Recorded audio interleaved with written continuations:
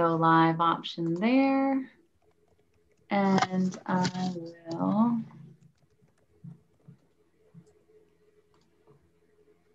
go ahead and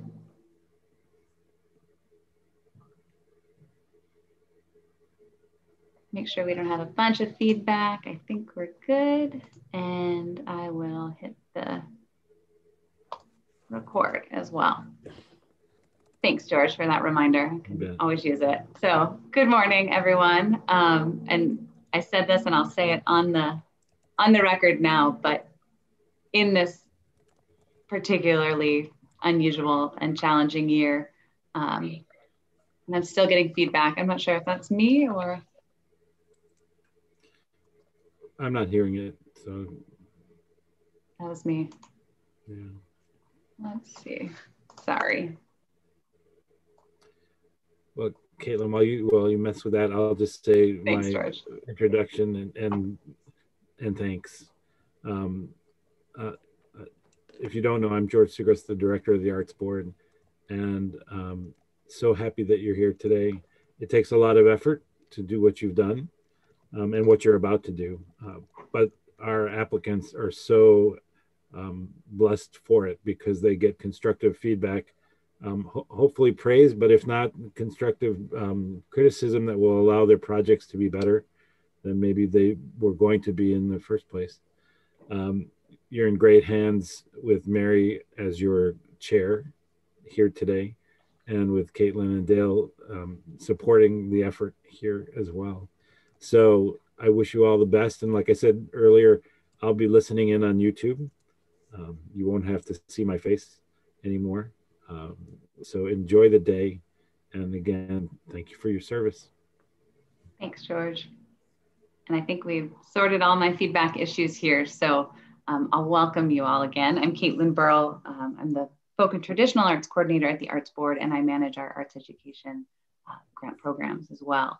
And I said before we went live that, in this particularly unusual and challenging year, I think I just want to note that it's commendable that all of these applicants were able to submit a phase 2 application. And I just want to frame the discussion that way. It is an unusual one. So we are so appreciative of your all's time and energy that you put into this review process. So thank you all. And Mary, do you want to get us started with another welcome and some introductions? I will. I want to echo the welcome, and I want to echo the thanks for serving on the panel. It's a big job, and I've been there before, not with the Arts Board, but with the United Performing Arts Foundation in Milwaukee. Many, many years of grant review and discussion. So I understand the process and what you put into it.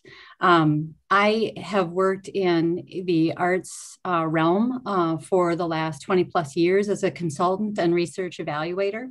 So I've been evaluating programs and what they do for kids. And I don't think that there's any more important piece of the arts than its power and ability to serve as a teaching and learning tool. So that's kind of where I'm coming from. And it's an honor for me. I'm in my second year on the Wisconsin Arts Board, and it's an honor to serve on this panel for arts education. Such a powerful piece for us to be discussing today. And each one of these applications is certainly getting the time it deserves in the limelight. So thank you. I'd like to ask each one of you to provide a brief introduction of yourself, a little bit about your background, and then we'll get right into it. Who wants to start off? I can start. My name is Symphony Swan Zawadi. I'm newly married, so I'm still kind of going with both names, depending on who knows me. I myself am the director of programs for Arts at Large here in Milwaukee. But my background, I am a practicing artist myself, visual artist. I was an art teacher for about 5 or 6 years with K-8 students, and then I served as a school administrator for another 5 or so years. So I love young people, I love art, and I'm just happy to be here. Thank you. Should we go with Carol next? Yes, hi. I'm Carol Dolly. I'm recently retired. I directed the choirs at Hudson Middle School for 40 years. I've directed church choirs. I still do that when we're not in a pandemic. I sit on the board of directors for the Phipps Center for the Arts. I'm the music coordinator. I'm the chair of their building and grounds. I'm kind of involved in a lot of things there. I'm also vice president of the Hudson Women's Club, and we do a lot of outreach to areas in our community that need financial help as well. So I'm glad to be here, and thanks for asking me, whoever did.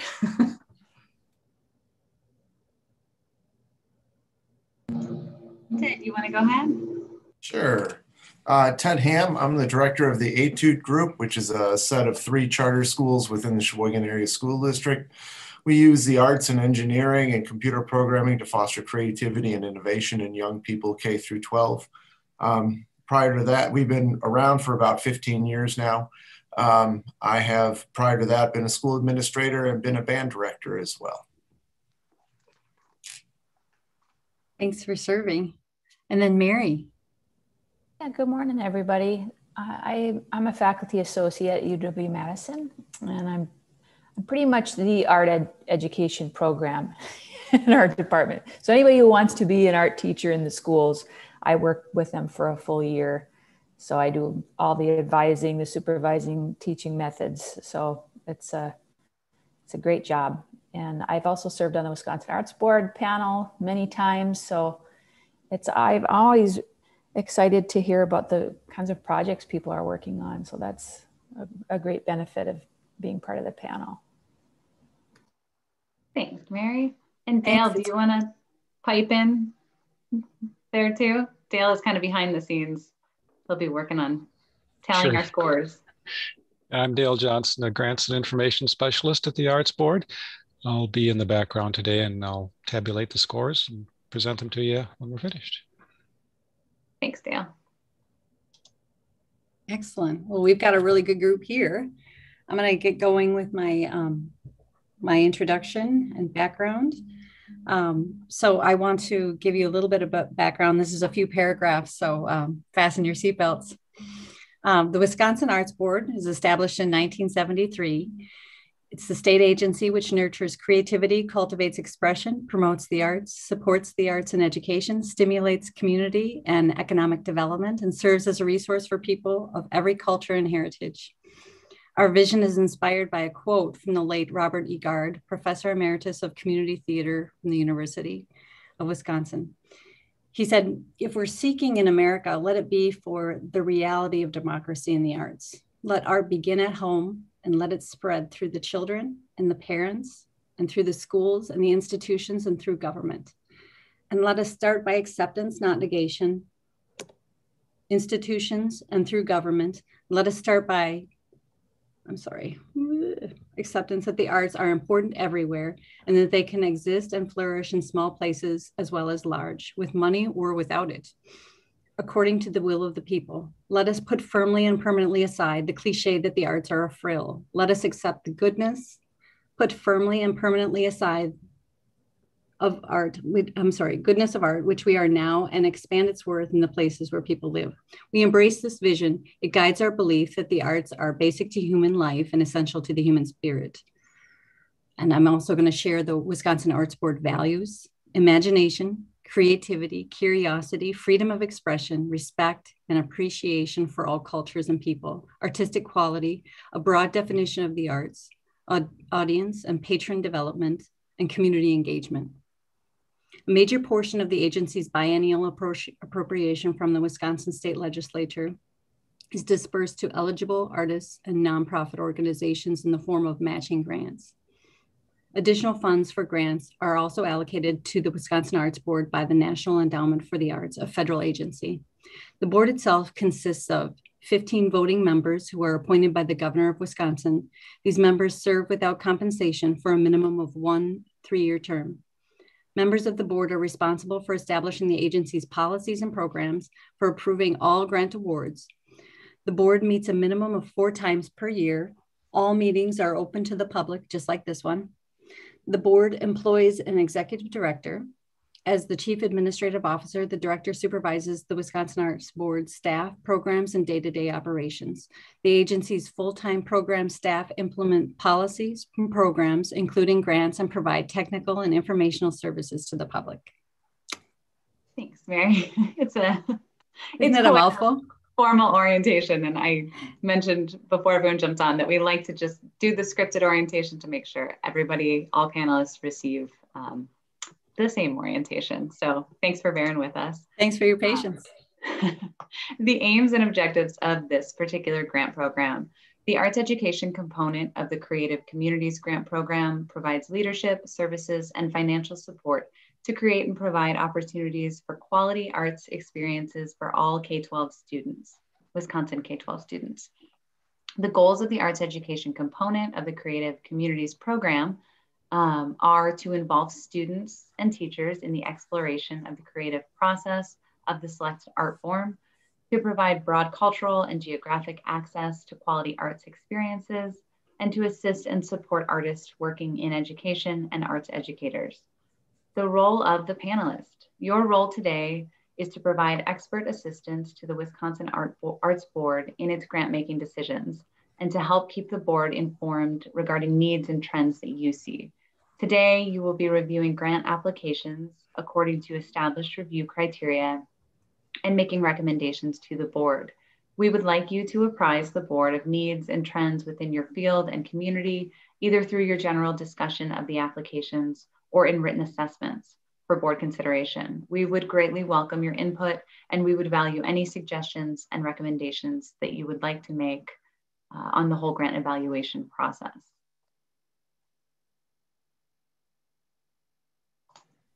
Now I'm going to talk a little bit about the role of the panel chair, my position on this panel.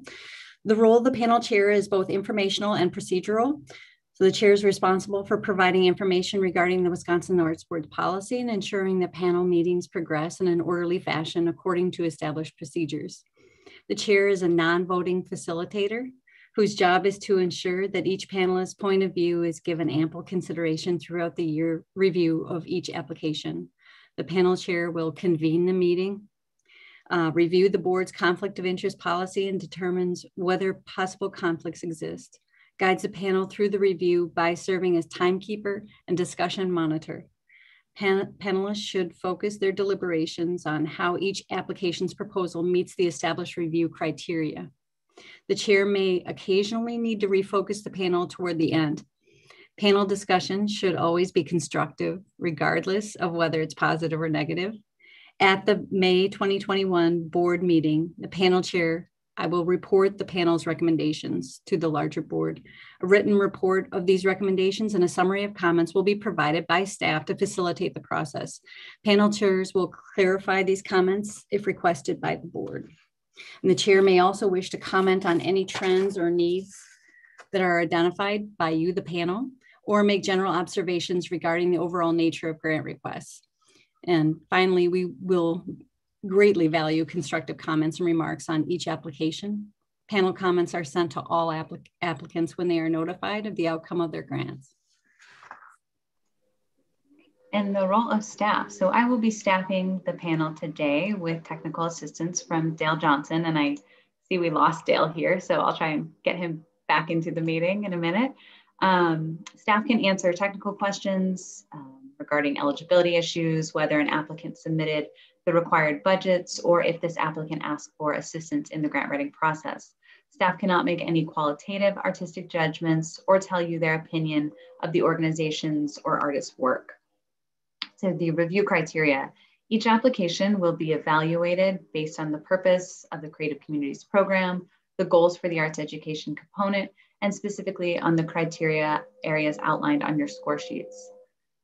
You will be asked to score each application individually from 1 to 20. However you score, we ask that you be consistent throughout the morning. So, maybe don't start really tough and then get easier as the day progresses, or vice versa. After submitting all final reviews, each applicant's points will be averaged and ranked.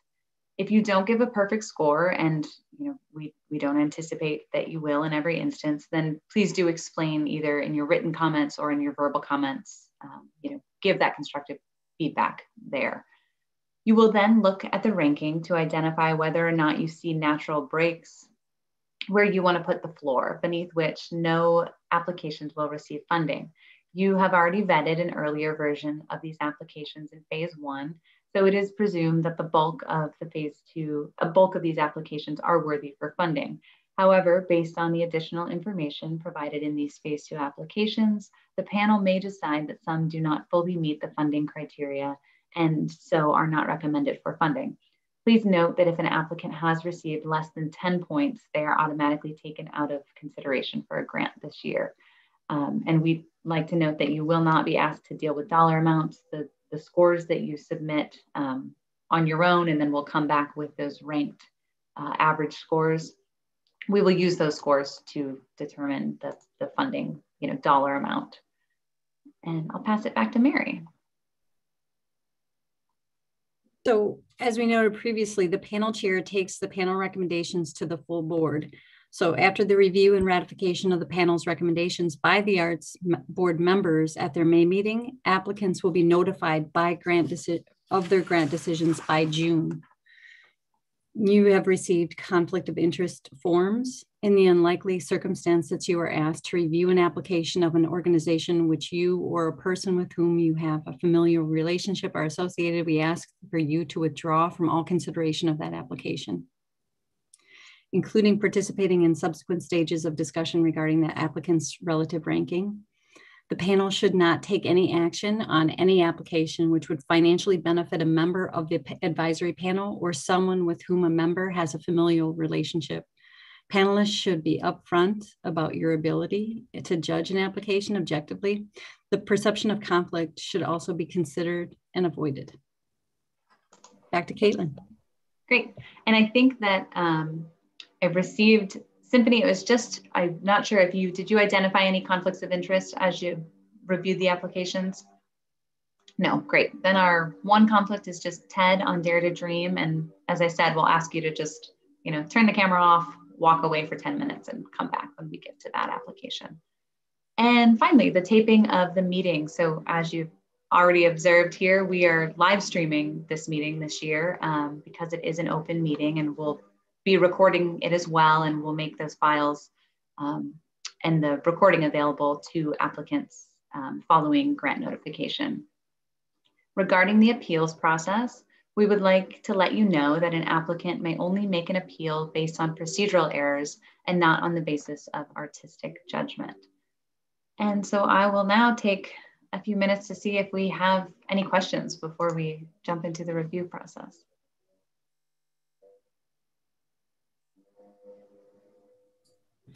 If we haven't opened up the Smart Simple yet, will we have time to do that later, or should we get it open now? Yeah, I would say if you want to have it open now, especially if you've typed notes there, if you have written notes that you'll be working off of, but it's good to have it open that way. When we say, okay, discussion is wrapped up, let's go ahead and take a few minutes to score, you can just have it open. And that's a good reminder that I think it's easiest in Dale's preferences that once you put your numerical scores in, just give a submitted or, let him know to look to make sure that we have all scores, and we can move on to the next application from there.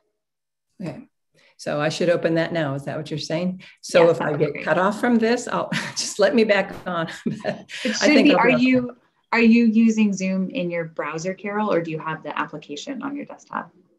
Both. I mean, I have them both.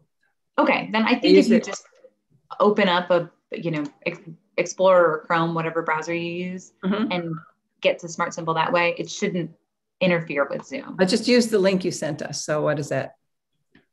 Just the wab.smartsimple.com. Yeah, whatever was in the email. Yep. I clicked on that, and that's okay. Well, I'm going to minimize this and pull up Smart Simple. Great. So well, you're still here, so okay, that's a good sign. All right. Well, if we don't have any other questions, then we will. Mary, how about if you want to announce the applicant, and then I can go ahead and say, on this one, Mary Pepperly is the first reader, but and Mary will also be keeping time for us. So we'll have 10 minutes per per application discussion, and she'll give us a 2-minute warning on both ends. I'll give you the 2-minute warning. So forgive me in advance for interrupting you if you're on a passionate review and you've got a lot to say. I'm just going to poke in with my 2 minutes. And know that if there's a particularly, intense discussion going on, there's some flex room there, but we like to say 10 minutes per application ideally. And I'm going to go ahead and add in the chat just a reminder of the first and second reader points be sure to include, and then we should be good to go. Great. So I will introduce our first applicant, Art Start Incorporated. And Mary is our first reader on this one, and Ted will be our second reader. Okay, so I'll just give a quick overview to remind everybody. Art Start is an organization in Milwaukee, and they are requesting $6,000 for the third year of a project called Emerging Artists Program. And this program is really holistic. It's a career and personal development for, they describe their population as youth at risk, often kids who are involved in the courts or homeless, in poverty. So it's targeted at that particular group of students in Milwaukee. And it's a program for 14 to 21-year-olds. So it spans that age range. And the project basically provides 6-month residencies for their participants to basically have access to industry mentoring in fashion design, graphic design, music, dance, theater. And it sounds like these participants are paired with mentors in each of those areas of interest for them. They develop a portfolio. They take field trips. They meet 3 times a week as a group. And they also have monthly creative sessions. Let's see, what else can I say? And the grant money is to help support the students get free tuition for this program, and they get stipends for participating. Yeah, and there are 5 artists that are hired under this grant to work with the participants. That's the short description. So I'm going to pull up my notes and just see if there's any the strengths and areas for growth that I wanted to point out. I've read grant proposals from Art Start before. They're always so thorough, so well written. It's super clear what they're asking for. It's a really important group of students who need this kind of support. They have a track record of, as an organization being able to provide this kind of programming. So I thought it was a great proposal. They had a good plan for how they were going to evaluate. And so the only 2 little things that I would say would, and I also today have a great sample video. I thought that was really helpful to get a sense of what they're doing. Their work samples were helpful. So 2 little things. I think it could have been even a better grant proposal if I didn't see a letter of support from one of their many partners. They clearly have a great network in Milwaukee, but I didn't see a letter of support. So that is a piece that could improve. And the other question I had, and I think it might be actually a problem of the way that the grant is structured, is I wasn't sure how many youth are actually participating in this, because they list the numbers of participants affected at 65. But if you look at their work samples, there's like 6 students who are represented there. So I'm not sure if it's a matter of how the wording of the grant said like how many people actually, so that's just, I was unclear, like how many students are involved directly, how many will actually get a residency. So that I'll turn it over to the rest of our panel members see what you have to offer. Thanks, Mary. I'll pass it over to Ted there to follow up, and then we'll open it up. I too felt this was a really strong proposal. I appreciated the emphasis on youth 18 to 21, who are usually overlooked in these kinds of programs. We tend to focus on K-12 youth. So I really appreciated the focus on the 18 to 21-year-olds. And I also appreciated the focus on mentorship and building career skills. I mean, this was not only using the arts to help people process the world around them, but also a career development kind of aspect to it. And I thought I like that mentorship component to it that was so rich in this program. I felt that organizationally, there's broad partnerships for them to reach out to the Milwaukee community and places to put students anywhere from specific schools in MPS, Escuela Verde, the Walker's Point Center for the Arts. I thought there was a nice diverse set of partnerships with it. I thought the valuation system is very robust, as Mary had pointed out. Organizational financials were solid. And like I said, just to kind of sum it up, the strength of sort of the arts as a career choice, and they had referenced some of the folks who had gone on to careers or going on to college, I thought was good, but it was also a point of social emotional support for students. So I think it leads the youth in this program to a really fulfilling sort of lifestyle of being able to support themselves as well as using the arts as a level of social emotional support. I too had a concern about the numbers, just a lack of clarity about the numbers, and I'll wonder if it is the way the question is asked in the grant application. I was also looking in the application for more detail on the first couple years and the progress that had been made and the lessons that had been learned. They have such a robust evaluation system. I wanted to see more of that. I wanted to see what lessons they had learned from that and what the data had told them and how it informed the program moving forward. Those are the notes that I have on this. Thanks, Ted. And Carolyn Symphony. Just open it up for discussion at this point. Well, I thought it was, go ahead, Symphony. No, I just echo the last comment that Ted had mentioned about just what were some of the more detail in terms of the skills that were acquired. But everything else I agree with in terms of the presentation of the proposal was really solid.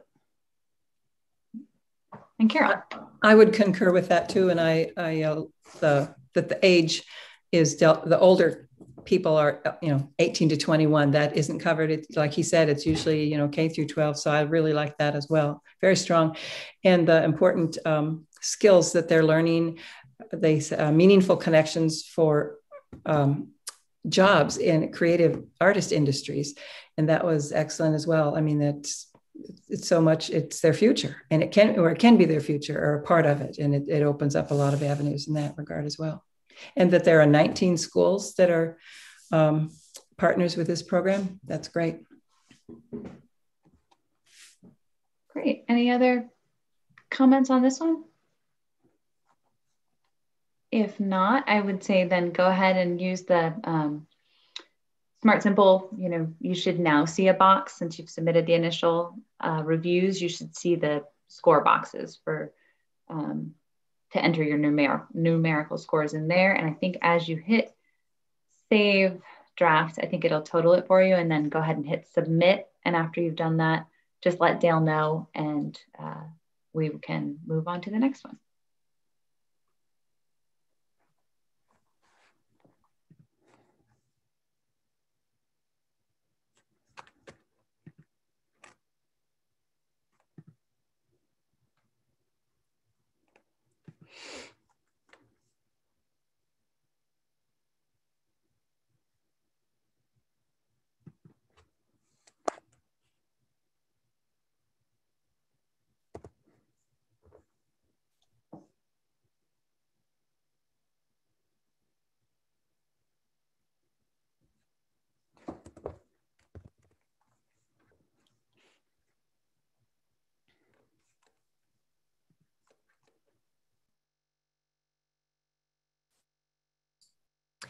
I'm sorry, but I'm not finding where to put the scores. Oh, mean, I've got it open and it's the correct. Does anyone, is everyone else, do you see the score boxes there?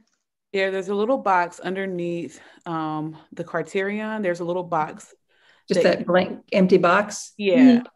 Oh, well, it doesn't say to put points in there. So I'm like, sorry, okay, then I'm good. Maybe not intuitive enough there, but yeah, if you. That's all I needed. Thank you. Great. Yep.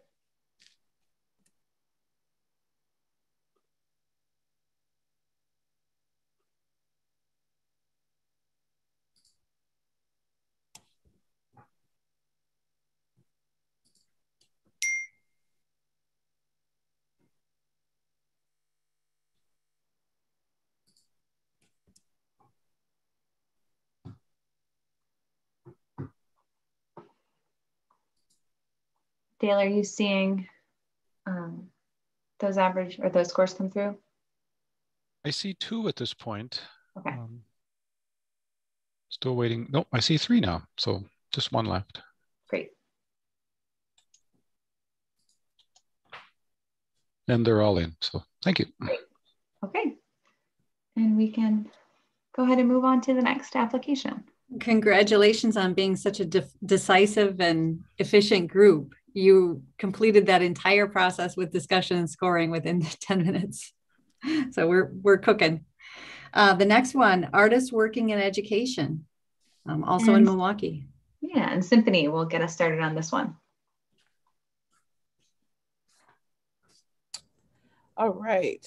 So Artists Working in Education is in Milwaukee. They have a project or program called Arts Envoy. And within this project, it looks like it's a cohort of artists who are going to be meeting bi-weekly virtually for networking discussion, kind of like artist professional development, to find some best approaches to working with community as a group. They're also going to get like some artist professional development from outside resources, but essentially their work is going to be involved around a community theme and learning how to unpack that and ask questions, think critically, and then respond to that artistically. And so artists who are a part or are selected to be a part of this will receive a stipend and a budget for materials to then create a piece of artwork in response to some of the research that they engage in. I, while reading this, was very excited about the format of this program. I think it's really interesting that they are using community in a way that kind of puts the artist in a position to research and have conversations with other folks in the community and then respond to that. Let me just go back.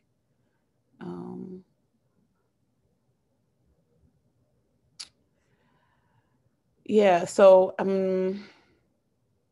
just want to make sure I cover everything, and I hope I'm doing this right. This is my first time, so but they really want to work with the community at large and help them become more professional artists and work with community engagement and be more collaborative in a way to contribute to like the local creative economy.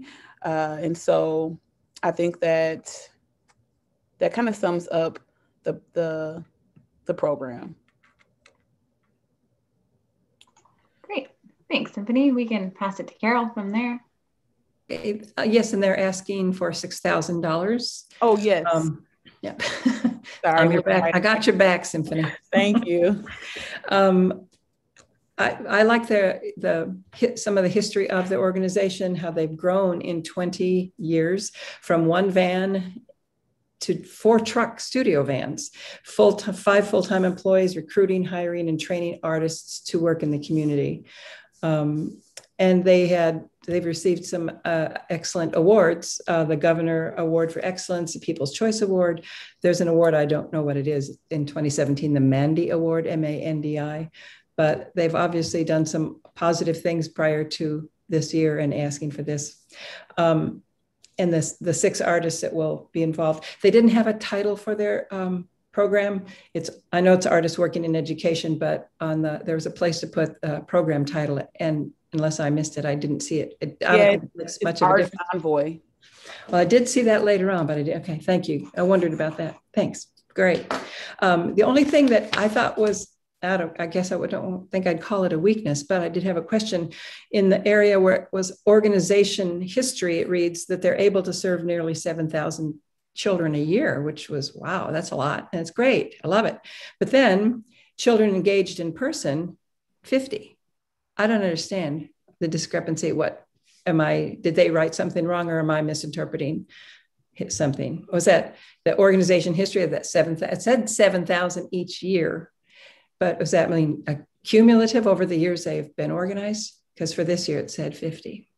I think the 50 is for this Arts Envoy project in particular, and the 7,000 is, more generally for artists working in education that the youth serve every year. I figured there had to be some kind of a good explanation. I didn't catch that, but good question. The numbers. Okay, thanks. Great, thanks, Carol. And Mary and Ted, thoughts on this application? Sure. Let's see.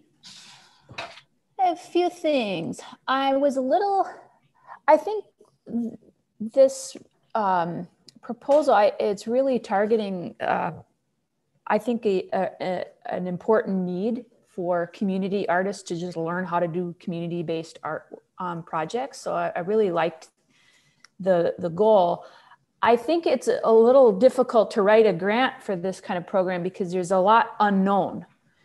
If the rest of you are reading this, like, well, what are they going to make? They don't know yet. The artists are going to have to work with community groups, and then they collaboratively generate what the project is.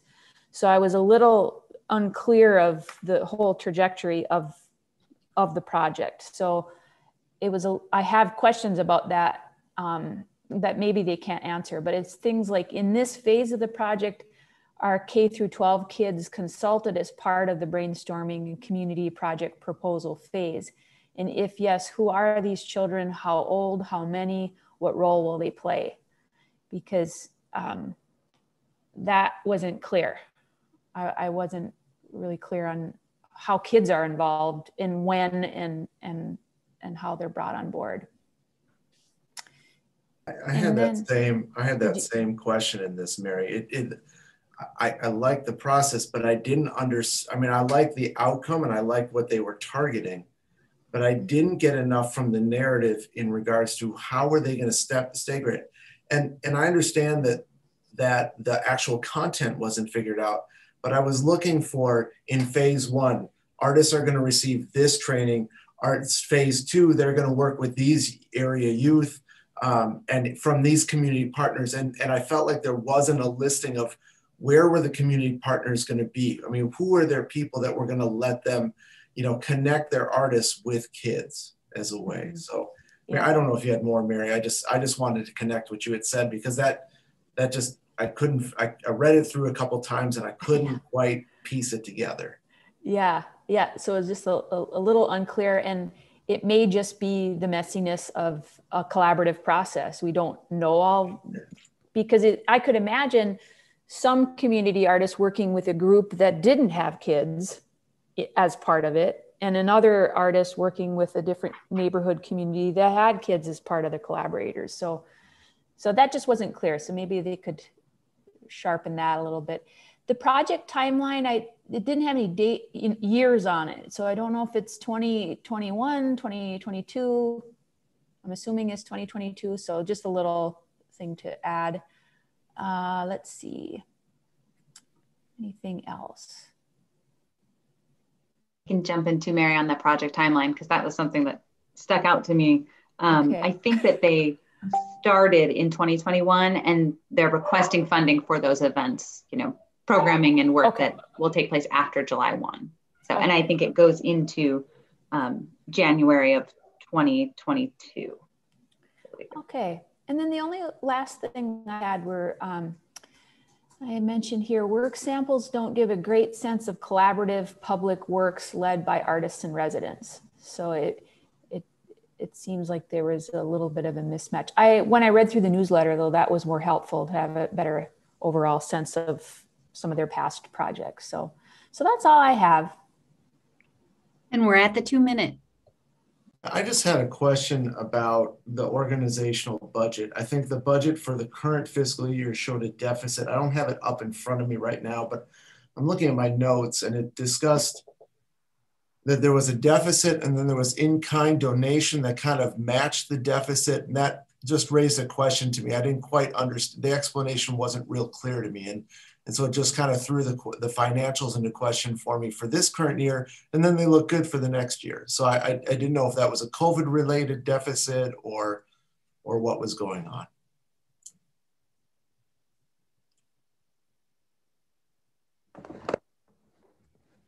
I didn't catch that when I looked through. Did anyone else notice that, or? I did not notice that. And I actually have it pulled up. So I'm trying to go back and see. Great. Let me pull it up too. I'm just.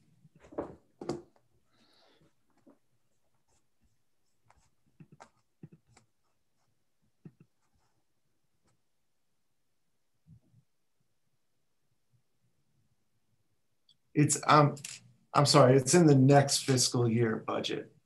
So they're showing a deficit of 28,000, but their in-kind is 28,000. It's their current year that balances out. Yeah. I didn't quite understand the explanation around that. And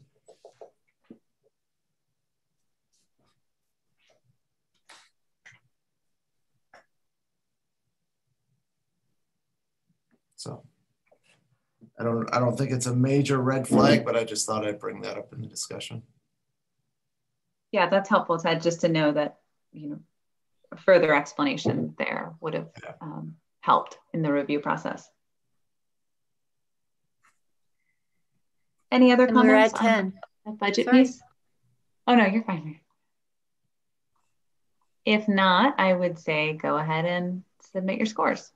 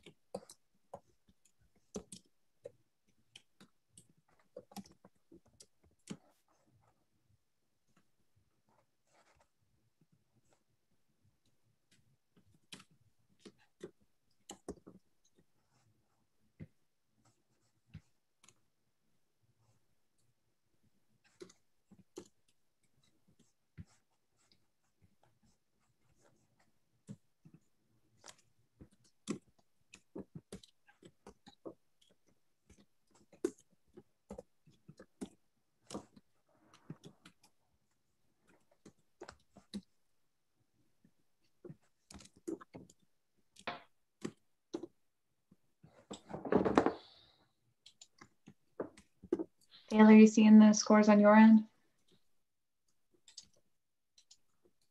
All but one. Great. So they're coming in. Yep. And Dale, is it helpful if once a score is submitted, the panelist says, submitted or lets you know that it's in? Either or, yeah. I just keep refreshing my screen, so I'll see them. Great.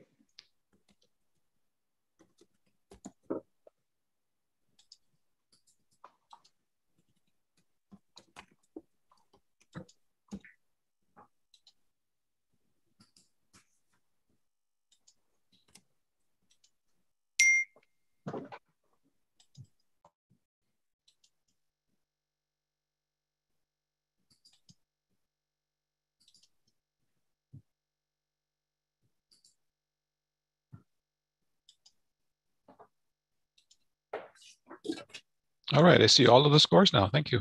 Great. We will move on to the next. Great. We'll move on to Arts and Literature Laboratory in Madison. And Wow, I cannot get my words this morning.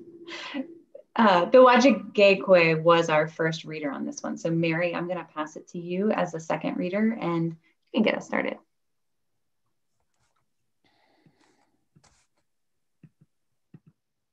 Okay, so Arts and Lit Lab, and this is a program, part of their youth arts lab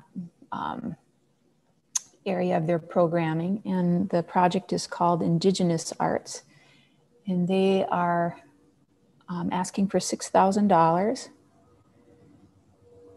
And the project is ambitious and wonderful, and they're hiring several Indigenous artists to lead synchronous online workshops, and due to COVID, at least maybe once we're free of COVID, if that ever is the case, they'll be able to move to in-person. But right now they're planning synchronous online workshops.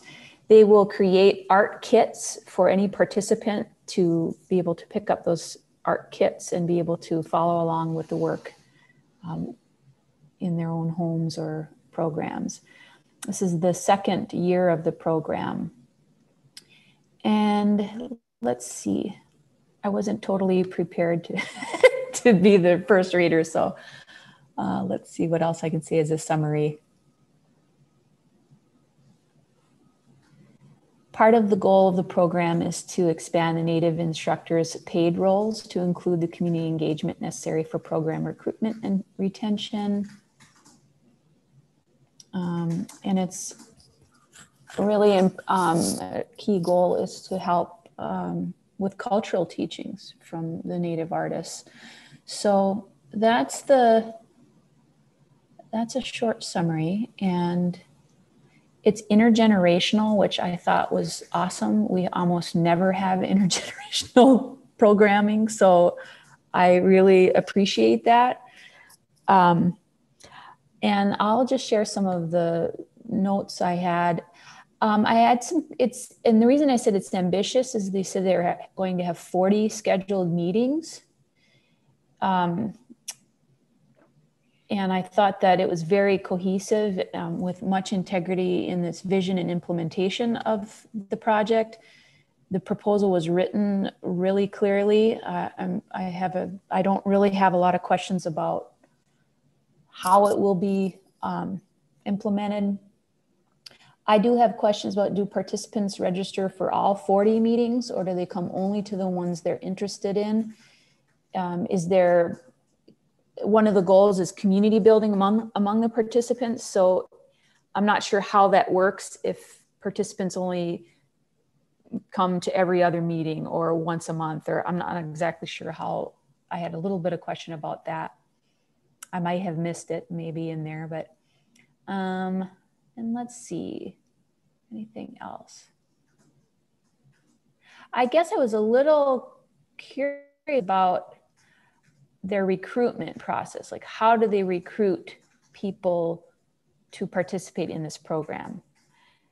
It's that like outreach to the K-12 schools and teachers and after school programs were not mentioned as part of the target audience for recruitment. So that's, if anything, I would say to explain a little bit more is just how are they going to find the people to participate in these programs? I think that is about it. So I'll turn it over. Thanks, Mary. We can just open it up from here for discussion. I had the same question about outreach and the lack of partners listed in the grant. My thought was either this is such a robust organization that people just come to it naturally, which happens often with organizations that are established, but it would be nice to see here are the people that we link with to make sure that the word gets out and that people know what's coming on. So Mary, I wanted to play off of that one with you. I really also appreciated the multidisciplinary aspect of this and really in a way that I thought respected Native culture and art making within Native. Instead of being sort of focused on one thing, there was such a wide array of things that students were going to get into. I did kind of question, like, is there an end result? And this just may be my educator brain coming out, and the fact that we're sitting in the middle of state testing right now, and my brain goes there. But like, is there an exhibition at the end of this project? Is there something where students are going to be able to show their work and talk about their work and talk about what they've learned and gained in a sort of public sense, in a place where people can respond? I didn't see that in it, and just that would have been helpful to me.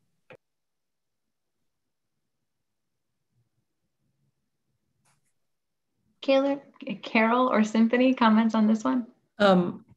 I really, it just struck me, the free and donation-based classes and transportation, that it's so important. And I know many of the others do that as well, but how do you get people there if they can't afford to get there? And if the classes have fees and they can't afford the fees. So they're really approaching it a lot. And I really like the intergenerational and so many things, celebrating artists of all ages through exhibitions, performances, readings. There's just so much that they're offering here, and it's certainly necessary. And Symphony, any comments on this one? No comments. Everyone has pretty much echoed my thoughts and notes from this proposal. Great. I would say go ahead and get to work on scoring.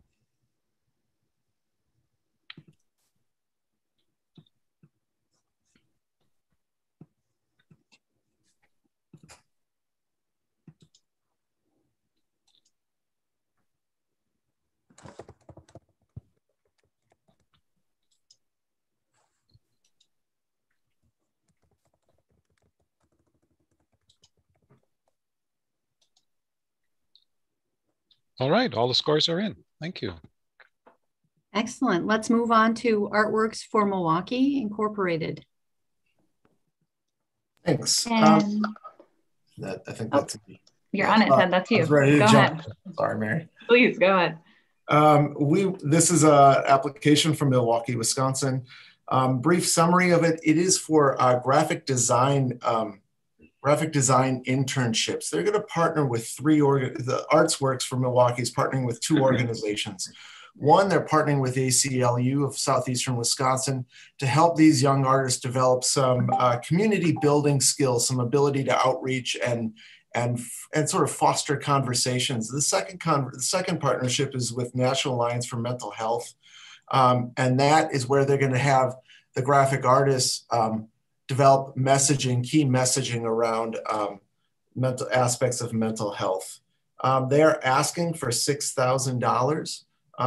Currently, there are 3 artists involved, 10 youth and 50 adults in this. Some of the strengths that I saw in this is I really liked the approach. I really liked the approach of using graphic design and focusing in on that. The application was really strong in that it identified a need for graphic design and the career pathways these folks could go to. I thought that was really helpful.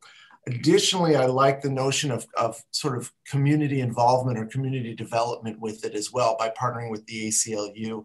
And I really like how this is, again, similar to one of the earlier applications, is it was not only about the arts, but it was about sort of social emotional learning as well, and really using the arts to help students with mental health issues. It's dealing with the stigma of mental health issues so prevalent in our communities. And I thought that was really helpful. Again, this was one where there was mentoring of these interns around graphic design, which I felt was very helpful and important. I really like that sort of intergenerational work where we're seeing professionals coming down and working with young people towards a specific process.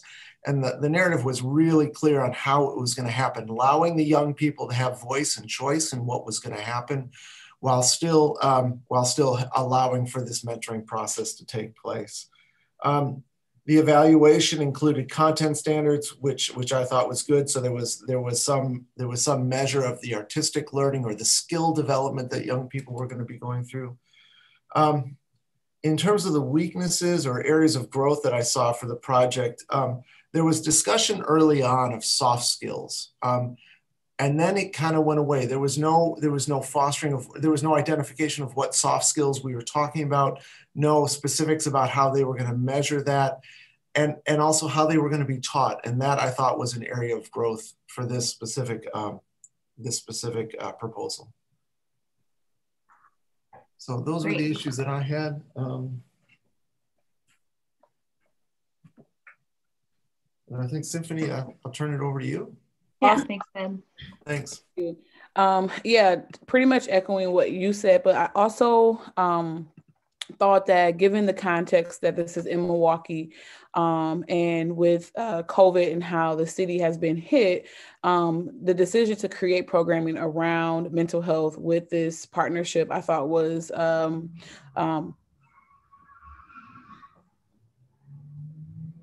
I'm sorry, there was some chaos in my sorry. That the partnership with NAMI and the ACLU was perfect.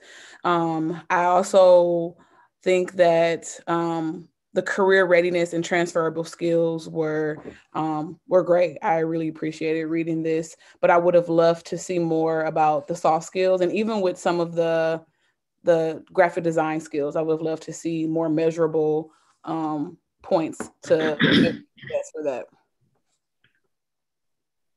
Great, thanks, Symphony. And Carol or Mary?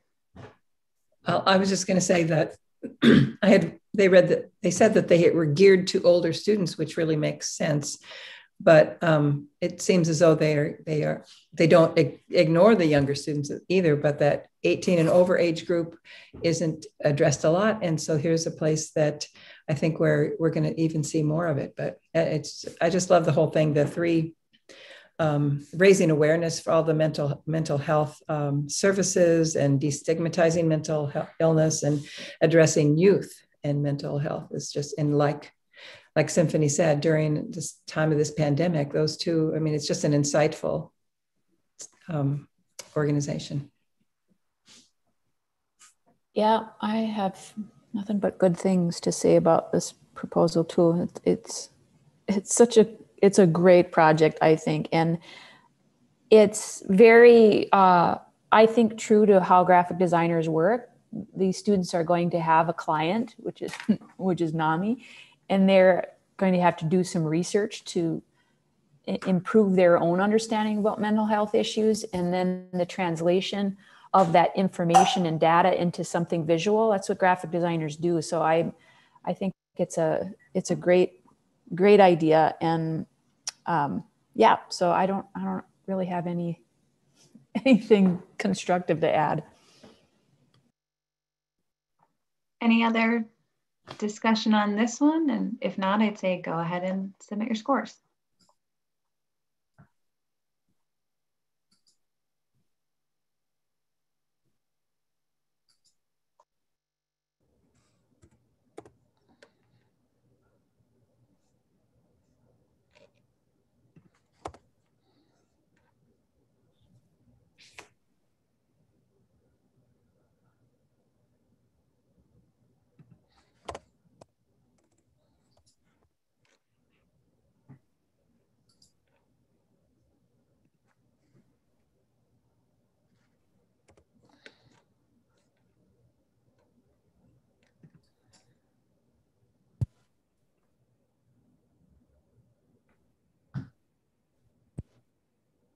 Okay, I see all of the scores. Thank you.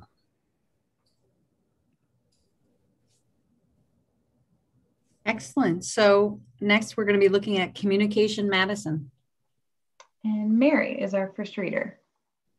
Okay, so Communication Madison is in Madison. They're asking for $4,000 for supporting their Justice Club programming. And it's a month-long summer camp in which 20 youth use art and writing to explore solutions toward racial justice and increasing equity. And all of their artwork and writing that they create in this summer camp will be compiled into a book and printed on their risograph machines that they have in their organization. And then each participant will get one of those books, and they'll also sell it in their store. And the money will be donated to organizations selected by the group. So that's the overview.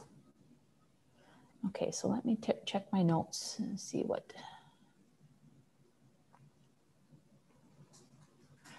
So there was just in the writing of the grant there, and I know that some organizations have professional grant writers working for them and others don't. So I think there's just some discrepancies in this application that I think could be easily fixed. But things like in the project details, it says that the Justice Club will be a month-long summer camp. And then in the narrative, it says it will be 2 weeks long.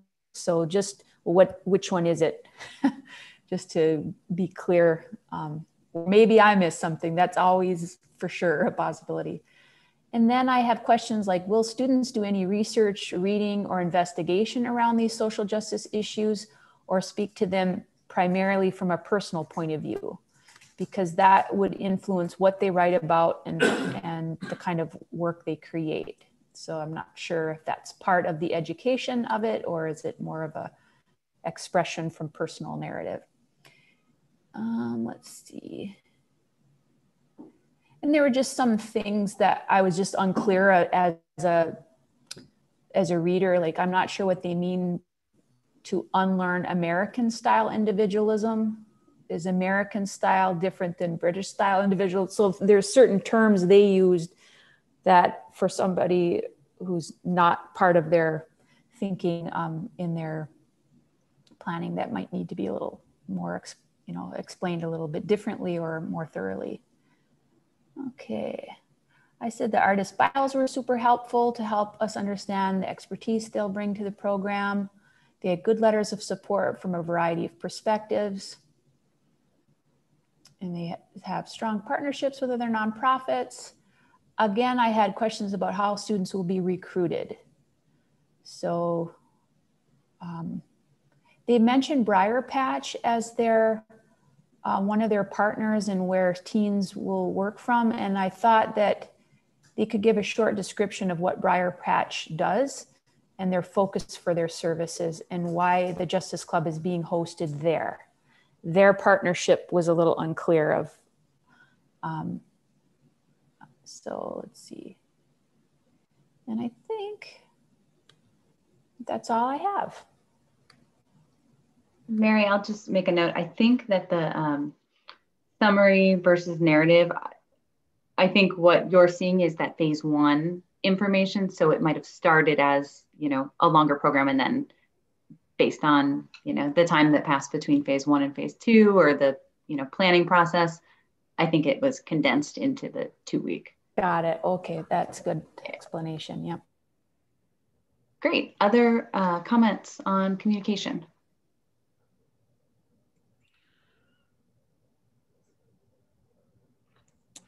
My notes say the application talks a lot about the role of gentrification and other social justice topics. And I was just curious about, with some more specificity, how that is really happening. Like, how are they intending on building more relationships with the community? I don't feel like I saw or felt that with the writing of this, but I'm interested to hear the panel's discussion about how they plan on building relationships as a part of this project. Well, I believe in building tighter bonds within their families was talked about, and creating space for families, but they didn't specifically say how they would create the space. But the creating of space for families to share their thoughts and feelings through art is a way to encourage vulnerability and willingness to talk about difficult subjects. I just wanted to say I thought their play on words for their title of their program is really, it's called the Justice Club at Communication, but then they refer to it as Just Us, which was, did anybody else see that? I think they mentioned it even, but Just Us, two separate words, and then their full title is Justice Club. So pretty clever. I thought it was good.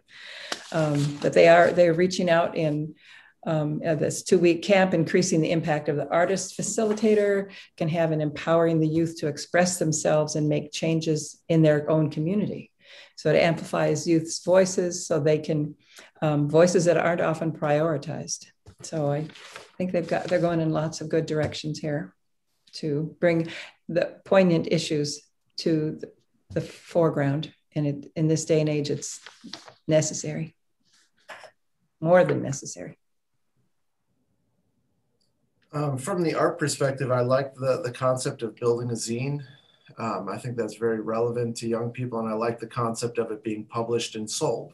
And they had the revenue from the selling of it in their budget as well, which I thought was, sort of entrepreneurial. From the program standpoint, they are taking on a lot of social issues, a strong social justice, which I thought was very well received from me. But it kind of getting back to Mary's point of, there just seemed to be some discrepancies in the narrative about how that was going to come together. When talking about past processes they'd gone through, they talked about how they partnered with the local library to get a book, and they'd gotten a book, and the students had used that as a starting point for the theme in which they were studying in the zine. There didn't seem to be a reference to that, and that I just didn't understand how they were going to take students to imagining this different future. I didn't see the concreteness of it. I saw a lot of focus on the zine and the creation of the zine. So that content of what students want to express, I think, is really necessary there. I did like that that they were partnering with the Bubbler at Madison Public Libraries. I thought that was really good. And I think, I know they're partnering with Briar Patch right now. It was good to see that partnership starting to go beyond that to the Bubbler as well. So that was another healthy point that I saw in this grant.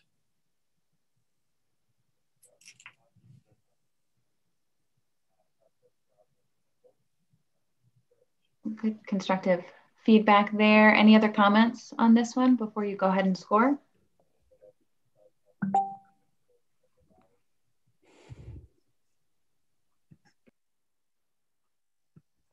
Go ahead and score.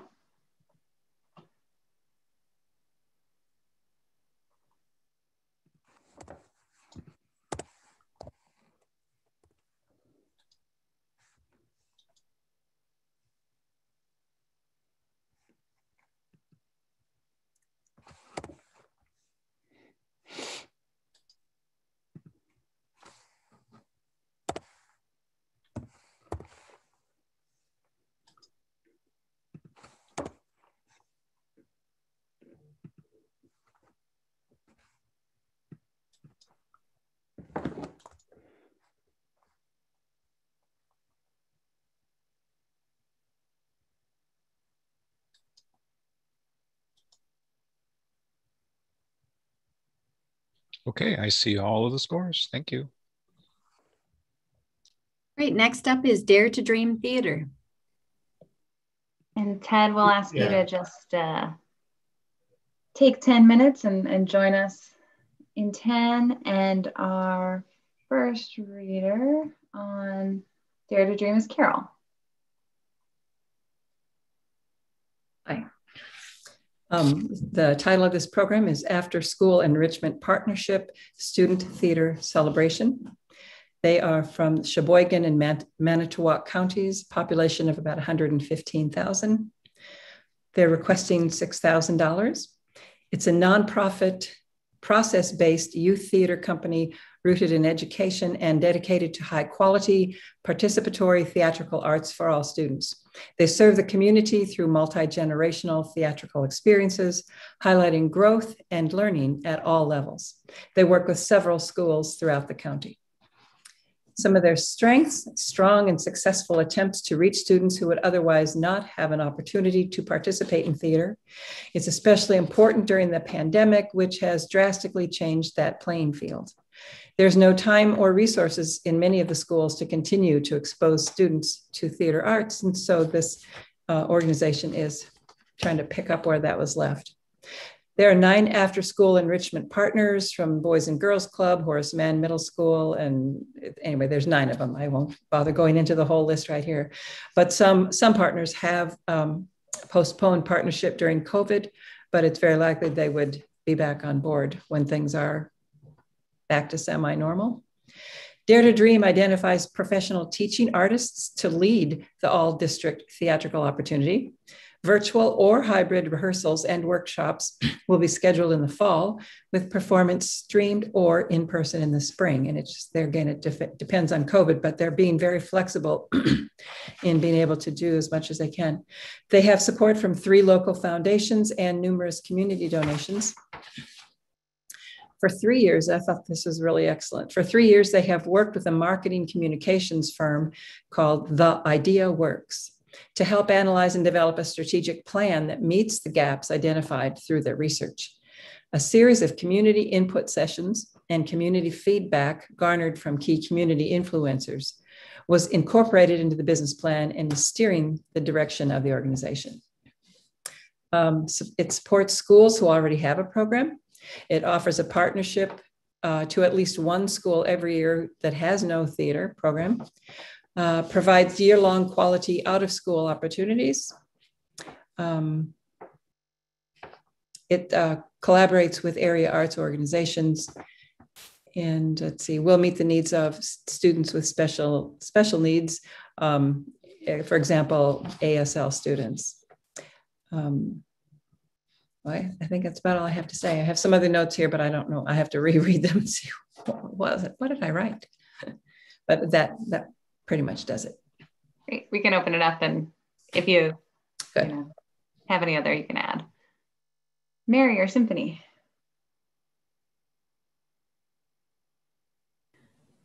I didn't have a whole lot of notes on this one. It's a straightforward, to me, it was a very straightforward proposal. It was really clear what they wanted to do. It's a really clear need. Most of our schools do not have theater programs. So I'm grateful to organizations like this that partner with schools and provide that kind of programming that can't be provided during the school day, like some of the, with music and art, visual arts, at least we have those as part of the school day curriculum. So yeah, I didn't have any questions about it. Yeah, I agree. It was very straightforward. I really liked that when it talked about some of the evaluation and documentation, the audition forms and the one-on-one interviews and observations. That was eye-catching for me. I really like the idea of the audition forms.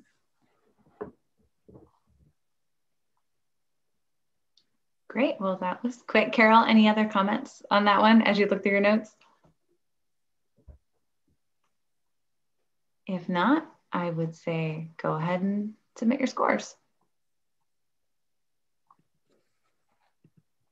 And we might have to give Ted just a few minutes, so take your time.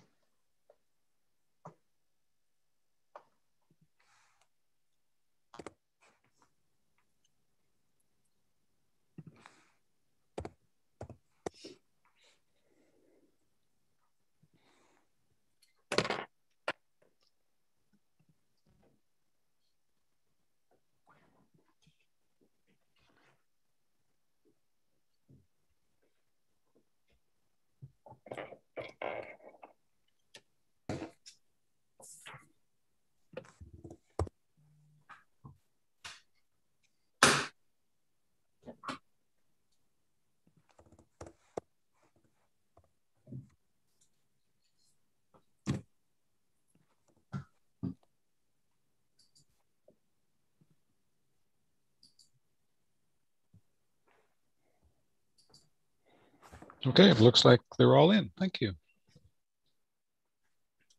Great, we'll just give Ted a few more minutes there. And then we have Farm to Table Foundation, and then we'll take a quick 10-minute break and come back and finish the rest of the reviews.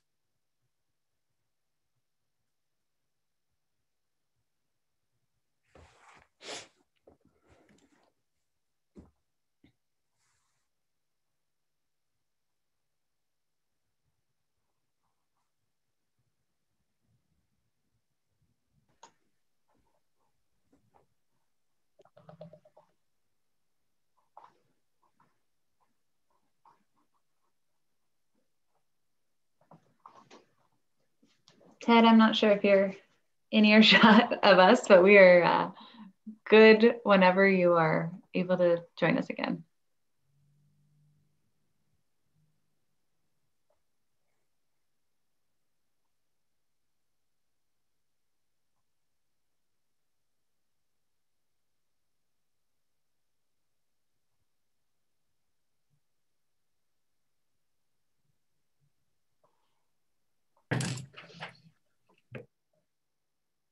Great. We are Great. Welcome back. good. We are going Farm Table Foundation Incorporated right now.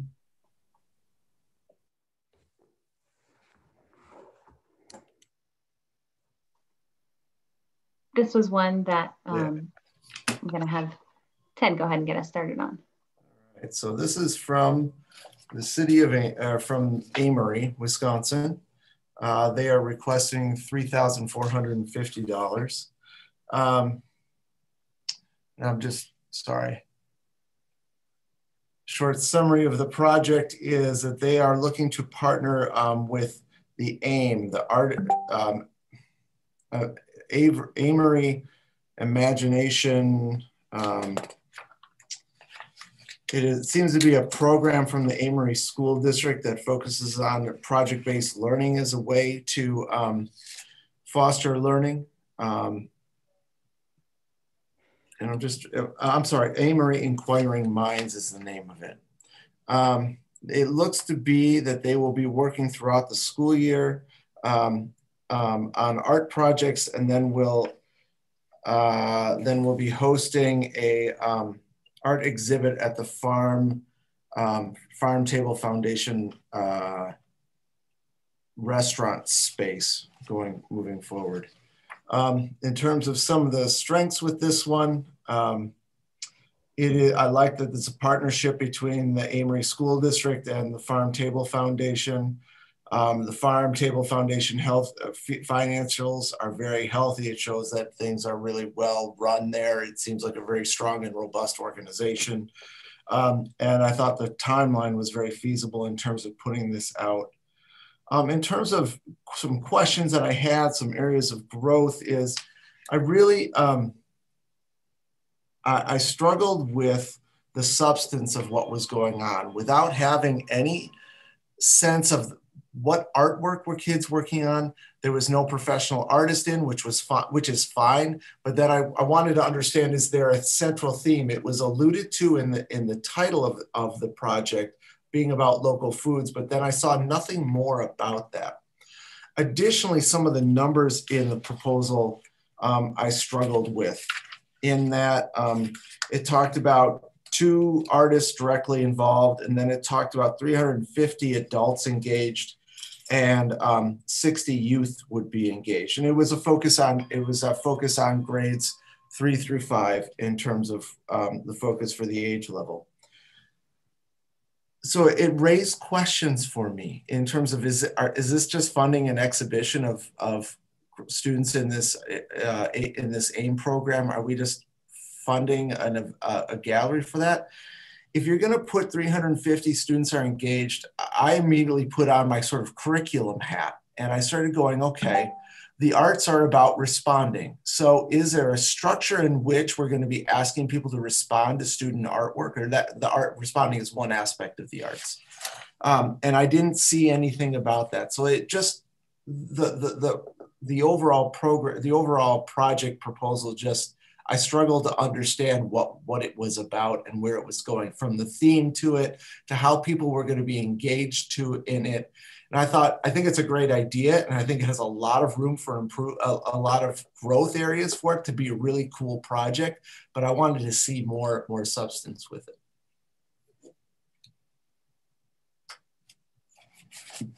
Thanks, Ted. We will open it up from there. Yeah, that was the biggest thing that I wrote in my notes, was that there seemed to be a disconnect between like this focus on local food and what the students were going to be doing artistically. And so that was one of the things that I noted in my notes as well. Right. I saw some pictures that they had submitted, and there was, I think I just remember seeing this cool chicken, but the students, I don't understand what the students will specifically be doing to achieve their goals. I mean, how did she or he, I think it was a girl that had done the picture of the chicken, and it was nice, but why did she choose that? And who was that being shared with? And what, well, yeah, it was a little unclear as to how exactly they were going to use art to reach their goal. And I love the idea of connecting, with the farming and art and cooking, and they mentioned some restaurants being involved as well. But it wasn't real clear as to how that would be accomplished. Yeah, I saw the same exact thing. It was because I was trying to envision. So if I did a still life painting of vegetables, I don't know how that represents any learning about local food. So I think they needed to explain how the arts, because in this case, it's really not about the art making, it's about using art as a tool to learn about something else. And that's not necessarily a bad thing. It's a different way, it's interdisciplinary, it's lots of projects do use art in that, for other aims, but yeah, it just was unclear of what are the kids going to make? How does this demonstrate their learning about local foods? And I had a question about the budget too. Like, what is that money being used for specifically with the exhibit? Like, are they going to be framing work, or I'm unsure of why they needed the money for the exhibit, because if you imagine the art teacher facilitating the learning, and the kids make the art, and that's all made with school budget money, and then they show it in their gallery, what do they need the money for? Is it for marketing the exhibit? So it was unclear. Yeah, so that's all I have. Going back to your point about what, what's the purpose of art and local food? Like, there was nothing in the narrative that explained to me like experiences kids would have with Farm to Table Foundation prior to it, looking at issues of local food or food justice, or even just the science of growing your own food and what that was about and how the art was going to link to it. So again, it just didn't understand the proposal.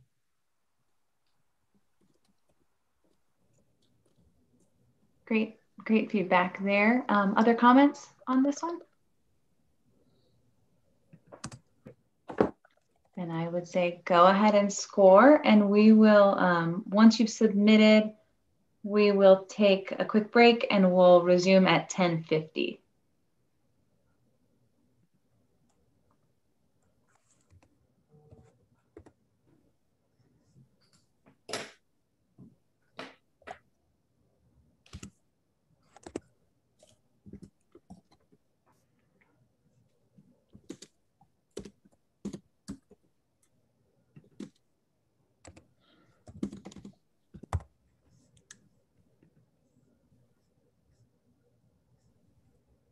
And Dale just sent me a note to say that he has to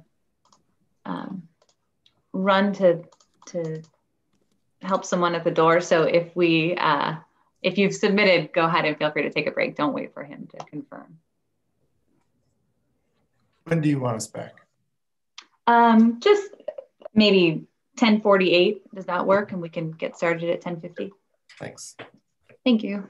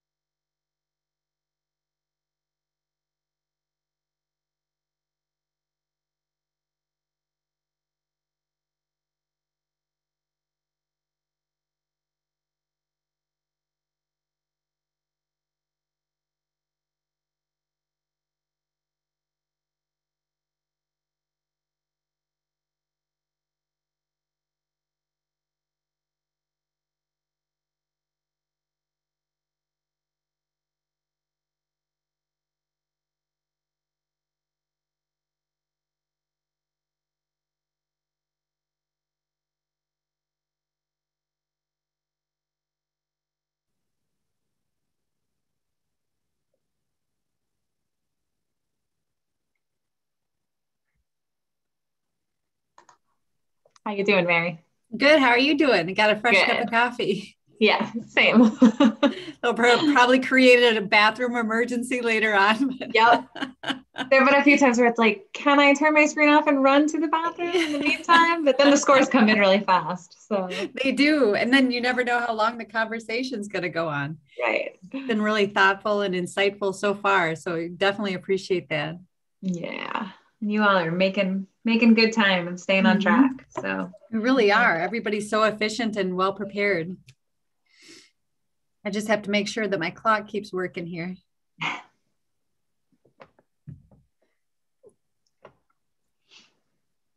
I'm not sure if Dale is back yet or not, but when Carol's back, we can go ahead and move on, and I'm sure he'll be back in the next 10 minutes.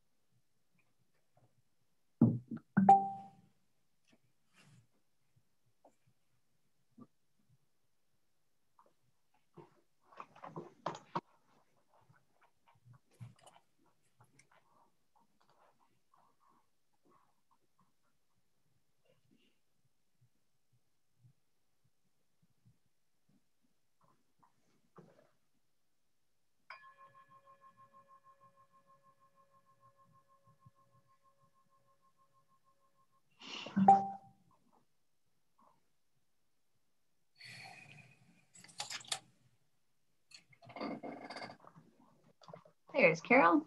All right. We have 6 more, I believe. So good work. Keep it up. And I think, Mary, you want to go ahead and introduce the next one? And I will. Ted is our first reader. Yes, we're going to be looking at La Follette High School next. Great, and thanks, Mary. This proposal is from Madison, Wisconsin. Funding is for an art exhibition for 3 drawing classes at La Follette High School. Specifically looking at the impact of COVID-19 and the current pandemic on students, sort of being a theme to the unit. Currently, they are talking about involving 60 artists and 60 students, and the request is for $1,560.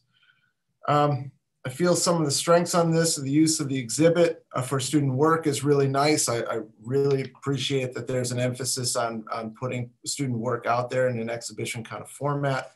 I like the proposal coming from formal education, formal K-12 education. I think that's a strength. The project is financially feasible and the timeline is financially feasible. This is one that I struggled with a little bit in terms of looking at areas of growth. In terms of, again, it feels like it's an exhibition and I didn't see anything about the content that was coming with it. And also, again, looking at it from sort of a response standpoint, like if the focus for me of a grant is around an exhibition, to me, that focuses on the responding aspect. So you're doing an exhibition to get students to respond to the kind of artwork that's around there. And I didn't see anything around that. There was no discussion of the curriculum that was going into it other than it was going to be specific to drawing classes.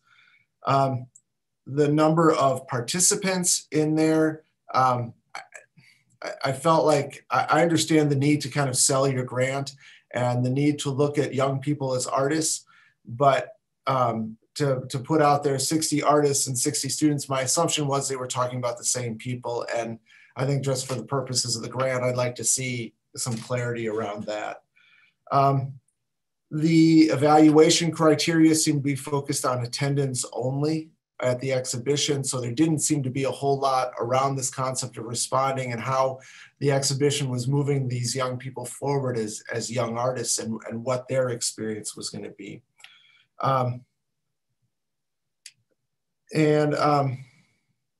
Yeah, so I mean, that gets to my points in terms of looking at strengths and areas of growth for this grant. I turn it over to Mary. Yeah, I too agree Ted, that's what I picked up from this grant too. Is I'm glad to see that a public art teacher is applying for a grant. I know that they often don't know how, and so they often are doing it just like, I'm going to try it. And so I think we can help the writer of this grant a little bit, because the things that I had questions about was, I know that high schools already have a gallery. All the high schools in Madison have high school galleries, and they're already showing student work there without the aid of a grant. So I would want to know what is special about this show and exhibition that needs grant funding. I know that our budgets are poorly supported, so they all could use extra funding. But I just wonder what's special about this one. Will the artwork be framed in a special way? Are they going to have some kind of special opening reception? Why is money needed for this show and not other shows that would be in that same high school gallery? That would be my biggest question. Thanks, Mary and Ted. Carol and Symphony? You would think after a year of doing this, I would know when my mic is muted, but some of the notes that I wrote, that there seemed to be kind of piggybacking off of Ted, there seemed to be a disconnect. I know that they talked a lot about students responding to the current state of the world. So whether it be Black Lives Matter, COVID, virtual learning, but there seemed to be a disconnect in terms of how the students would engage with those topics to then respond artistically to those topics. And so it just kind of felt like they were going to be asked to just kind of, go at it without any formal context. I also noted here,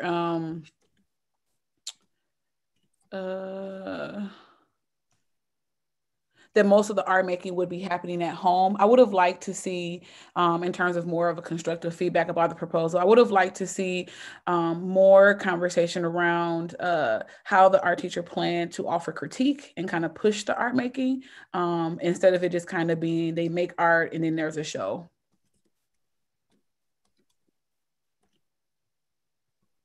Thanks, Symphony. And I concur. I mean, I have nothing to add to that. Great. If there is no other discussion on the La Follette application, go ahead and submit your scores.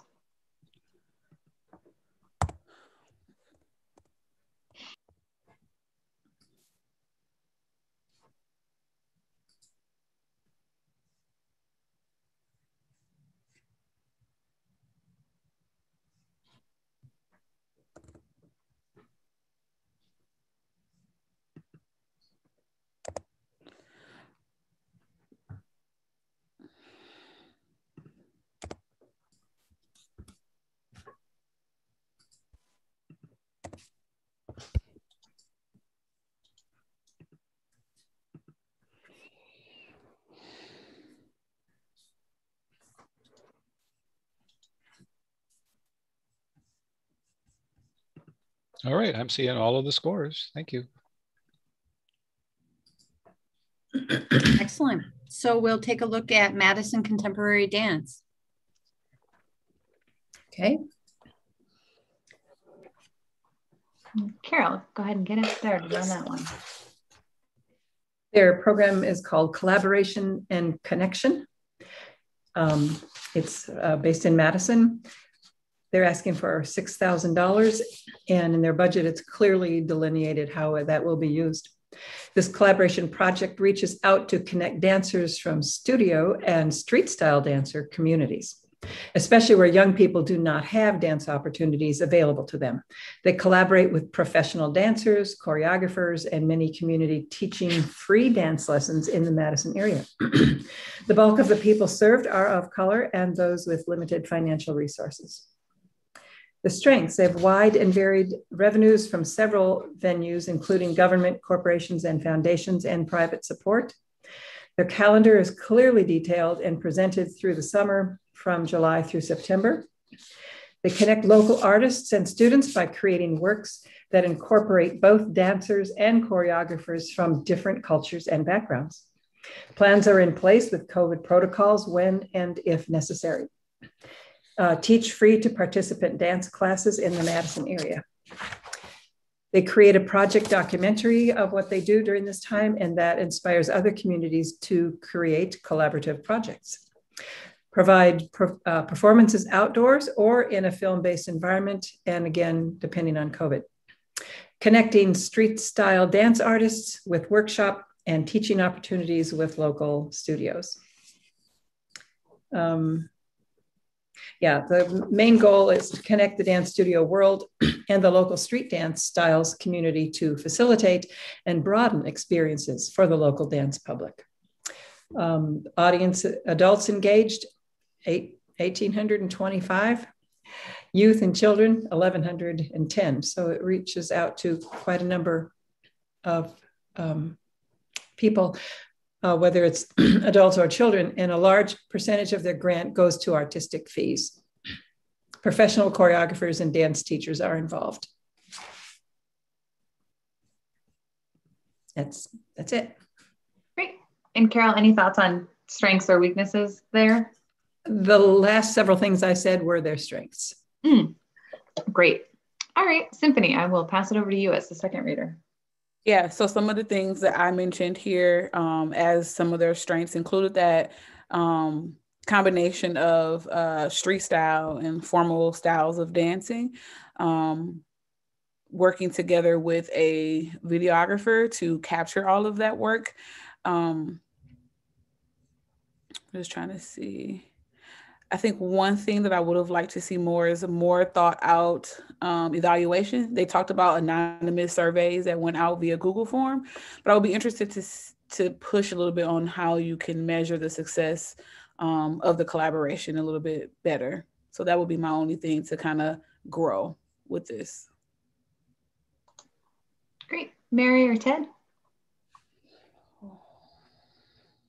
Yeah, I mean, I appreciated the emphasis here in terms of getting different dance studios and different styles of dance together. One of the questions I had though was like, I'm still trying to figure out, it wasn't clear to me in the narrative, is the outcome of this just a documentary of different styles of dance within Madison? Or at one point there seemed to be an allusion towards dancers coming together and sort of choreographing different art forms, and perhaps that was the focus of the documentary. It just wasn't like glaringly clear to me what the outcome of the project was going to be, but I really appreciate it and like it, and appreciated the intention that they have behind it. Yeah, I think we don't have nearly enough dance opportunities for kids. Oh my God. So this is really needed in our communities. I think that this organization has so much going on, and there was so much talked about in the grant. I was having a little bit difficulty tracking specifically what this project is about, because they talked about 5 different sites, and I had a lot of questions. I'm sure it's in here. It was just, there's so much in this grant. Things like, I made a note, there were 4 past community partners, but in this project, they'll partner with Bridge Lake Point, Winona Neighborhood Center. And so my question is the BLW the focus of this grant? And if so, lots of the other details in the narrative could be removed, because I was getting lost in the details there. Let's see. Yeah, and certain things, just basic things like, for how many weeks does this program last? It says they're weekly dance lessons, but is it for 6 weeks? Is it 4 weeks? So just some, I'm sure the details are there, but I just got lost with all the parts. So I think just a little bit clarifying what just this project is about that they're asking for the grant, and removing all the other details.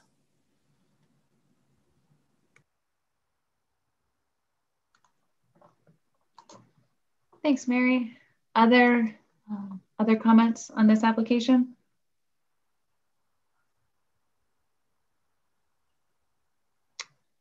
go ahead and submit your scores.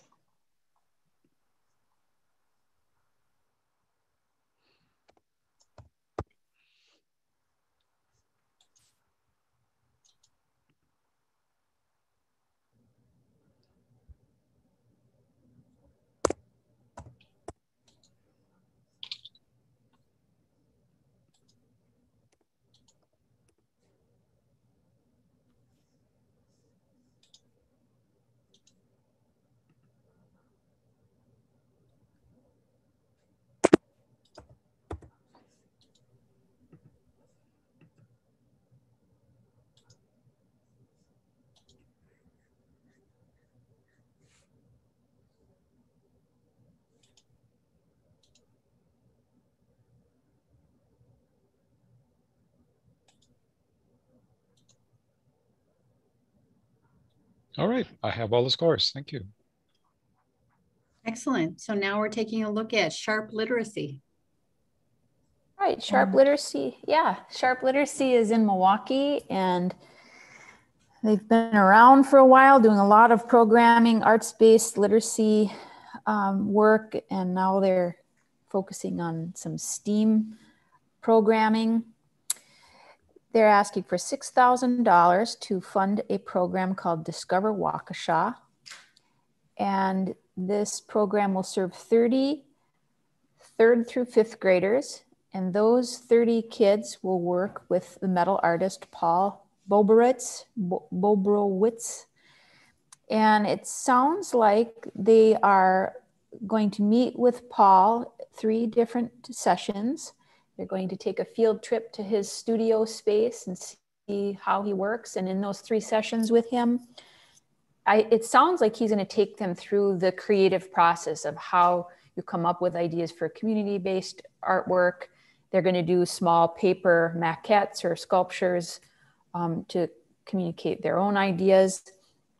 And then it culminates in Paul creating a permanent metal sculpture in one of the parks there in Waukesha.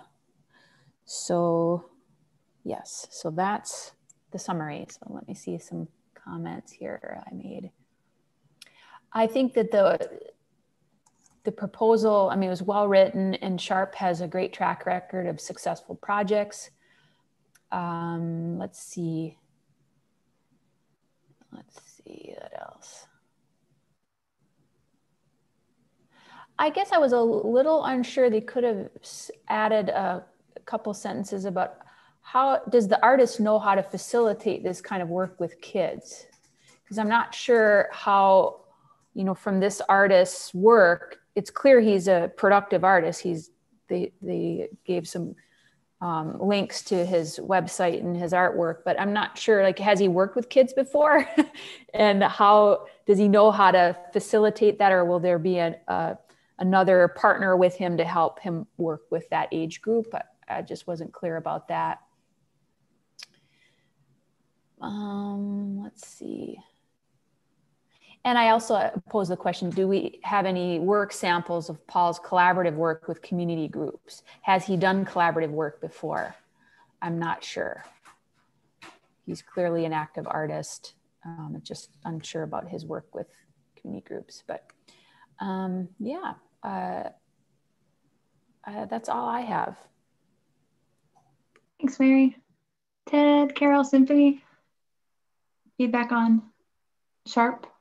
I would just like to say about, I don't know anything about Paul either, but this group seems to be so well organized. And like you said, they have a good history of organization. So I just would take it for granted that they would have vetted him and figured him out before they used his name or got him on board with it. So I'm not worried about that, but it would have been a nice thing to add, but it doesn't worry me. Yeah, I agree. The only area for this that I had some questions was in the area of evaluation and just really clearly understanding what they were going to, what they were going to evaluate and how they were going to go through it. I wanted to see something about some evaluation on the creative process that the students were going to go through with Paul and how those students were growing and what kind of impact they were having on that. But well-run organization, good program. I liked all the community partners that they have, and like the concept behind it. They talk a little bit about that with the See, Wonder, Connect. That was something that I noted in my notes as well. Just a little bit more detail about what that actually looks like, sounds like, feels like would have been great. Yeah, and I'm familiar with the artful thinking palette and that kind of stuff. And I just wanted to see more like, okay, you're going to use that. How is that supposed to impact student thinking and student art creation? What were they going to do with that was where I was going.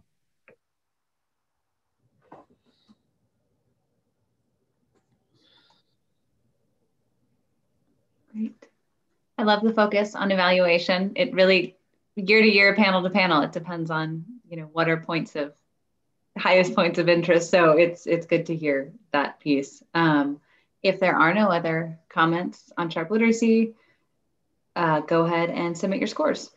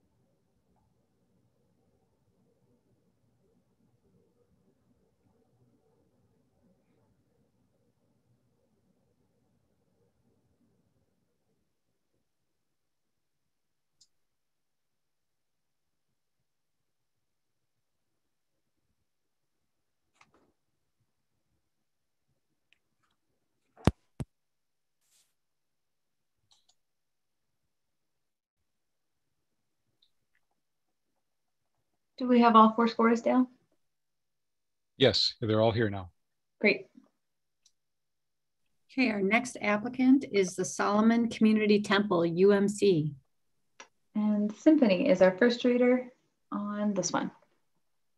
Awesome. So this project is asking for $6,000. It is the title of this project is the Interdisciplinary Saturday School, an outside open studio with a theme of water. This organization has a history of racial and social empowerment within the Harambe neighborhood in Milwaukee. And so they intend to reach out to primarily Black students in grades 4 through 8 for on and off-site programming to develop a sense of community and ownership in the Harambe community using art.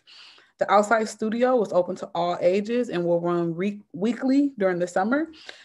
Part of this whole program is part of a larger goal to build a aesthetically pleasing park on the property. So this feels like this is stage 1 of a much larger project. And the Saturday school focuses on the water theme, which they are working with UW Milwaukee School of Architecture and Urban Planning to kind of get that rolling for the park.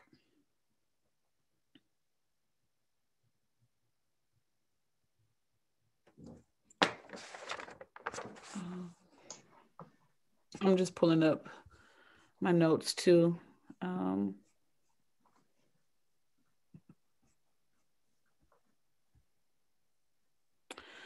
What I appreciated about this grant is that they're going to have on-site supplies for the community members to kind of just drop in and engage with some art making to build community. They're using the community input to help towards that larger project of building a park. And they're also going to provide field trips as a part of this process for the students to be more engaged. They're recruiting students who live in the surrounding neighborhood, which I think is really cool. And that's pretty much all I have on this one. Thanks, Symphony. Mary, Carol, or Ted? Yeah, I had some questions about this proposal. I guess I was wondering a little bit more about the curriculum for the outdoor open studio. Is it a pure choice-based experience where kids come to the open studio and they can use whatever materials are there and make whatever they would like. And so therefore the organization serves as like providing materials and a space to make it, and no curriculum. So that would be nice to have just a little bit more clarification about that. Will participants actually be led through a particular process? Will they be taught specific techniques, or just some clarification on that? And let's see. And I don't know if this matters, but I'm just wondering about the content and the themes of the programs related to the Solomon Temple's mission as a religious institution. I'm not sure how those work together, or other than the Solomon Temple is a community center. It serves as a community center for the neighborhood.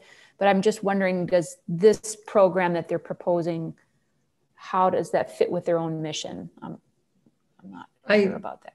They did this was a secular program, so I guess them acknowledging that it's secular kind of separates itself from the religious component of the organization. Okay. Oh, good. Thank you for. Yeah, they did say this summer that offers secular, nonpartisan, interdisciplinary Saturday school for youth and an outdoor open studio for all ages. And that was significant. I thought they mentioned later that because there's little safe space for outdoor gatherings because of COVID. And so this will be a good thing for that. They also said that primarily they'll reach African-American children grades 4 through 8. Not that they're exclusive to that, but that's the primary focus.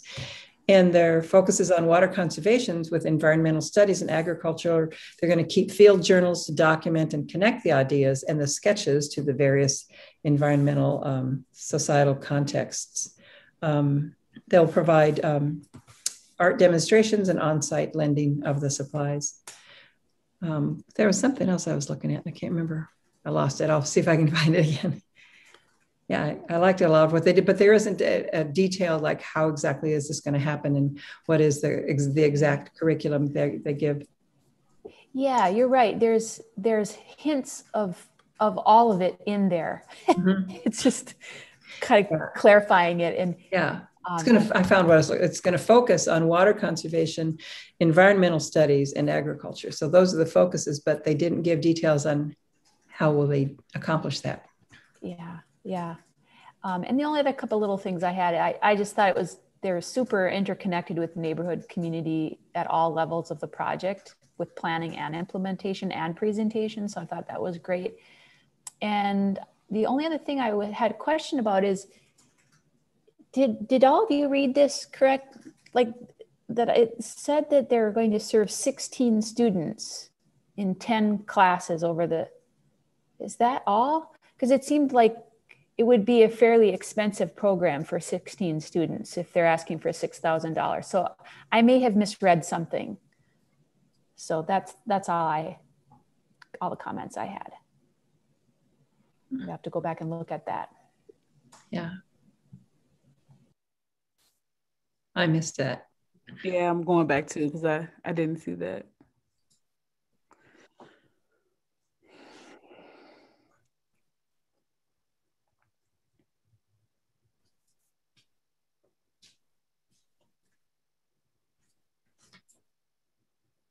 Ted, any comments? About 18 youth being served by this.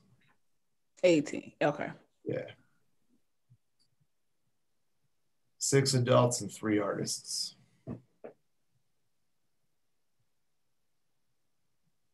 I don't know if that matters, but it was just a question, because I know that in our orientation, they said whether it's a small program or a big one, it's just the cost for 18 students. It was a question I had. That's all. Yeah, Mary, I would. Oh, go ahead, Ted. No, the artist the costs are particularly to artists, if memory serves. I'm just going back through the proposed budget again.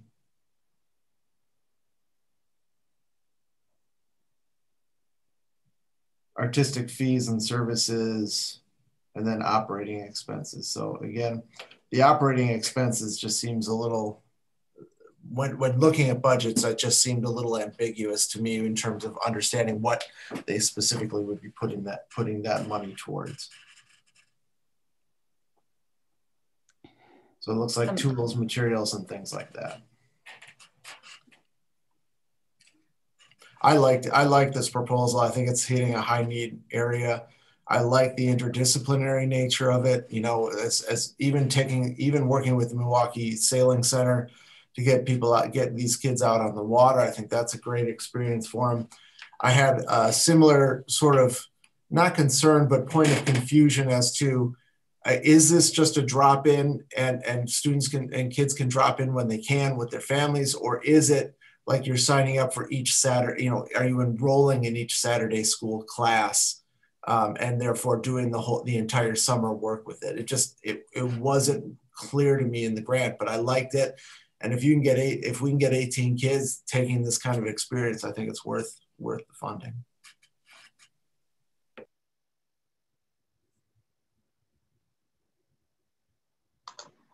Other comments on this one? I think that's really helpful feedback in terms of structure and the budget piece, and Mary, good memory about the orientation piece about it's not necessarily about number of, you know, youth or community members served, if it is a quality arts experience. So, but a good note about the, you know, operating expenses piece. If there are no other comments, go ahead and submit your scores.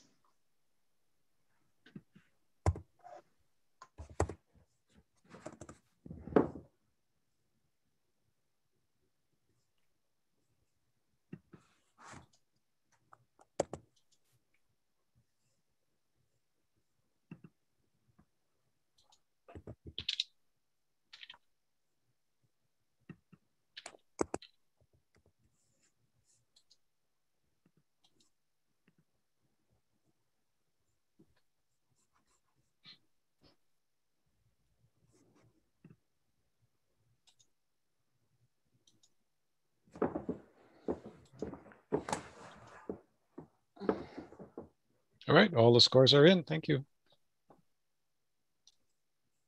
All right, so we'll take a look now at the Building for Kids Incorporated. And Carol is our first reader.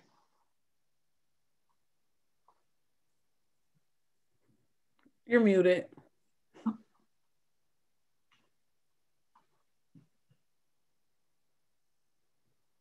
I'm sorry, it's showing me that my last one on the Solomon community wasn't submitted correctly. So I'm just making sure I go back through it, make sure I have everything I need to have.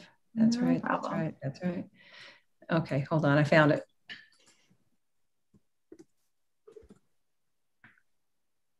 Okay.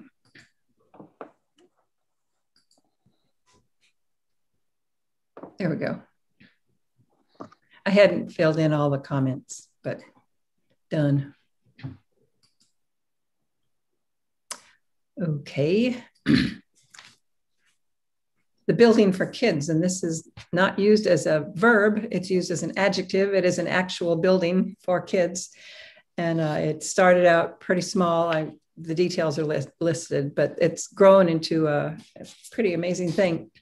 It's called, they're adding with this building, this actual physical building, an artist in residence program, and that is the title of their program. It's in the city of Appleton, which is 74,000 people. The summary AIR, which is artist in residence, is a new component of an existing project. And then they use the acronym BFKCM, that's Building for Kids Children's Museum. So instead of saying that each time, I'm just going to say BFKCM. It's a museum in the heart of Appleton. It includes a drop-in staffed art studio open during museum hours. It also includes a small theater, seating for 70 children and families, and innovation lab, and 3 additional flexible program classroom spaces. The BFKCM is updating its Visiting Artist series to be an Artist in Residence program. This AIR program will engage at least 5 local artists in a year. They will focus on diversity, cultures, backgrounds, and/or media. Artists will receive a stipend for an 8-week residency. They will host studio hours where they can create or compose their work. They will host 4 interactive workshops with the community and engage with families on a personal level, in-person small group settings, or a hybrid of both. The amount they're asking is $3,600, which tells me they kind of know what they're doing. If they don't need the full 6,000, they're narrowing it down and they're being frugal, I hope. So they look good to me. Their strengths, primary audience is early elementary age children and families and educators and their classrooms, but it's designed to be accessible to all demographics. Art produced will be a combination of professional artwork by the artists in residence and beginner artwork created by the children, families, students, and educators. Artwork by AIR will likely become part of the museum's permanent collection. The arts education coordinator will provide guidance and support to the artists in residence as they design their workshops. And it's an intergenerational play-based learning experience. Here we go. Ed, the second reader on this one. Yeah, so some of my thoughts are the strengths on it. I like that it's increasing the public accessibility to visual arts outside of the K-12 formal structure. I like the concept of a teaching artist coming in and being part of that accessibility. And it just generally strengthens the access to the arts in the Appleton community. I think some areas where I saw some potential for growth in this proposal was specifically around sort of an absence of formal partners, or the narrative didn't discuss it. If you looked at the board, there were partners listed, like the Appleton Area School District and other folks. But when I read this proposal, I had this image of this artist doing great work for 8 weeks in this space, and people not knowing what's going on and not knowing about it. So I was wondering how they might leverage their partners on their boards to really make sure the community knows what's going on and aware of it. And again, they may have a plan for this. I just didn't see it in there. Financials, I understand the hardship that most museums are going through right now. And the financials in the proposal were addressed around that. I was just looking to see there was a potential deficit in there. And I was just looking for a sentence or two to discuss that the museum has a plan for managing that deficit should the numbers not come back after COVID-19. And then the evaluation methodology. Sorry, I guess this seems to be my theme for the day. The evaluation methodology seems somewhat vague. There seemed to be some hesitancy to tracking attendance, but I thought because of COVID-19, but that's a great, my thought is we need to track it. We need to understand how many kids are coming in, because it tells us how the relevancy and what percentage of kids are coming to the museum and participating in the artist in residency, because that gives you a baseline that you can look at for the future. And I didn't really see a plan in there to understand the user experience, the kids' experience with it. What were they doing? And I thought that would be really helpful in this proposal moving forward. Those are my thoughts on it. Thanks, Ted. Mary and Symphony?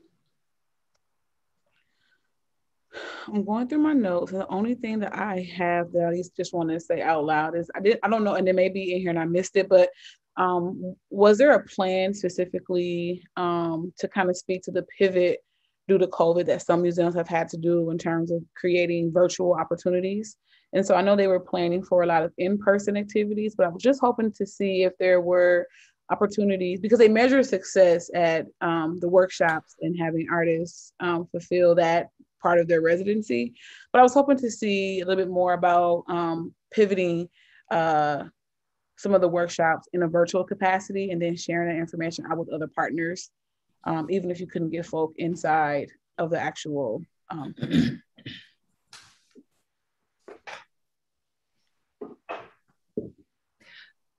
I don't recall seeing that, but I did want to touch on something which Ted had brought up. I have some notes here that each artists in residence will create 2 workshops, and program participants will be surveyed immediately following their experience. Participating artists will fill out self-evaluation surveys, and daily assessments by the director of programs will evaluate and adjust what's working, what's not working. So it looks like they've got some good hands-on things.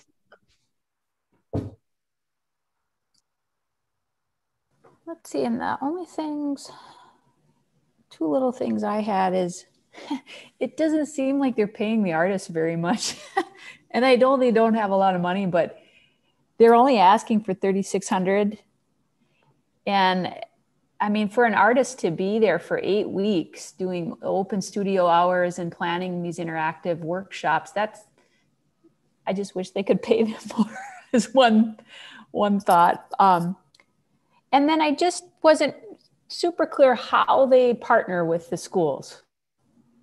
And because they said that each artist in residence is going to create an interactive workshop specifically for educators. So how do they incentivize participation from the educators? Or how do they reach the educators? Or I don't know. I think that I just like to understand the mechanisms there of how do they communicate with the schools, and how do they, how does that work?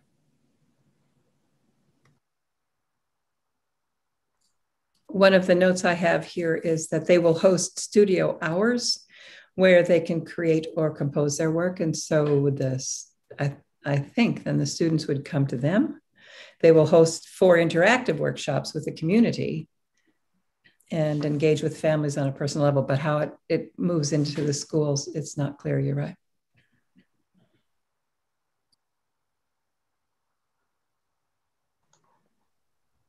Other comments on this one? If not, go ahead and submit your scores.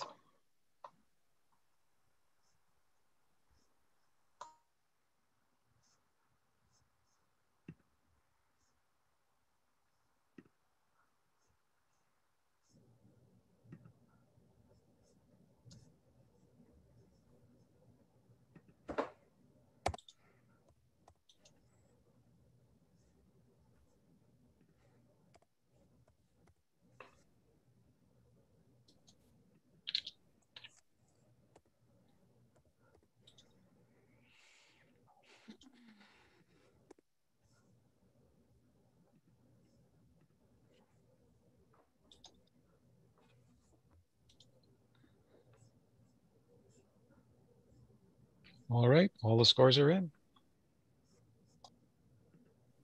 Good. So our last applicant is the UW Board of Regents on behalf of Performing Ourselves Community Dance Program. And Mary is going to get us started, and then Carol as the second reader. Yeah, so Performing Ourselves is one of the programs that the UW-Madison Collaboratory organizes, and they're a dance education organization, and they work in several schools, elementary schools in Madison, in on-site at schools in after school programs. And let's see, what can I say specifically? I mean, this is such a well-written proposal. You can tell that it was written by people at a university. I mean, especially Ted, I bet you're really happy with the evaluation one on this one. I mean, they have the evaluation covered. So I think it was super clear of what they're doing. They're trying to expand this Performing Ourselves program, specifically with the New Madison Youth Arts Center. It's a brand new, beautiful building in Madison. And when I remember the question I had after reading their initial proposal is, why is this site important? Because they already are running this program in after school sites in school buildings. And I thought they made a good case with this second version of that the dance space in the new facility is a professional quality dance space. And if you think about how most kids would never have that experience, because dancing around in a school cafeteria is not I would think is not the same as to dance in a professional studio. So I think that that experience will be really wonderful for and so they're asking for $6,000 that will cover artistic fees, travel for the kids from their schools to the Madison Youth Center. And let me just quickly check if I have any other specific.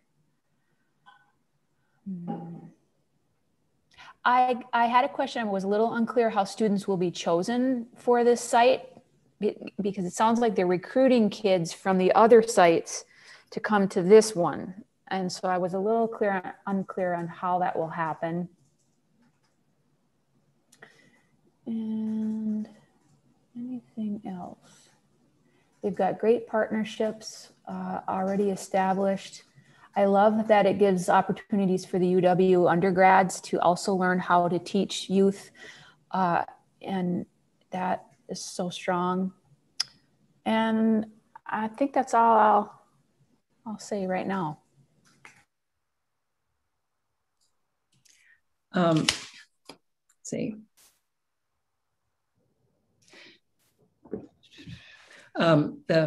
The performing arts teachers will offer a series of 8-week dance classes on site at the Madison Youth Center.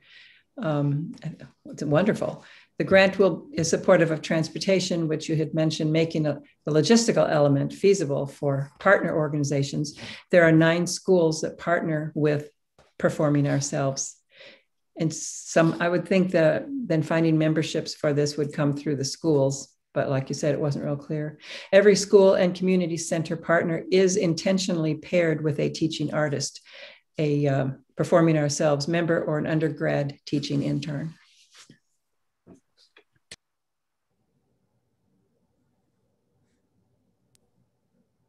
Those were all strengths, by the way. Thanks, Carol. Ted or Symphony?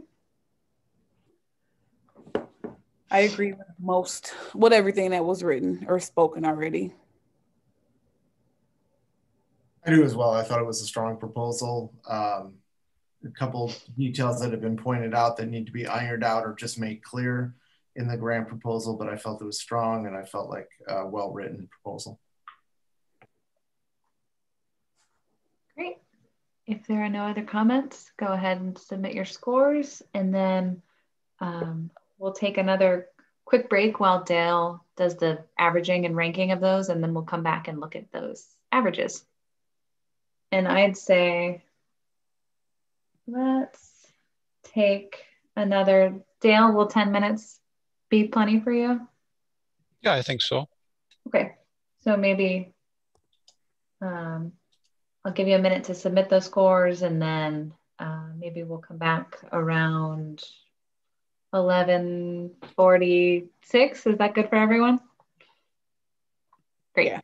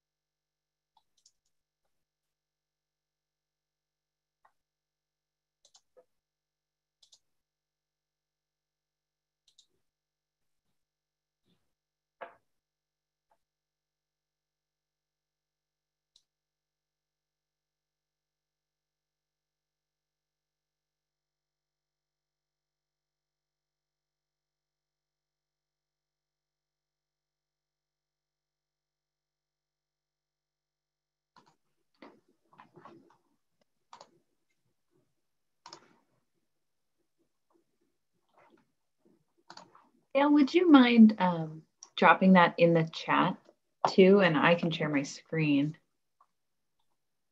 Oh, okay. That'd be great. I can do that.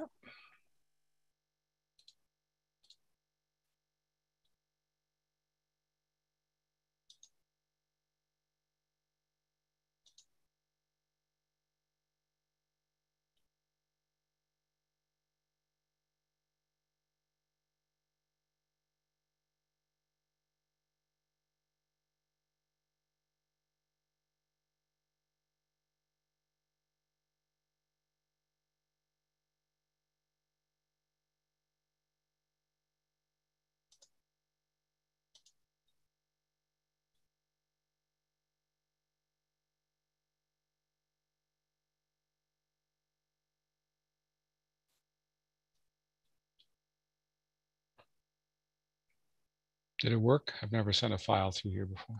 It did. Would you mind sending it to everyone? I'm not sure if I can copy it.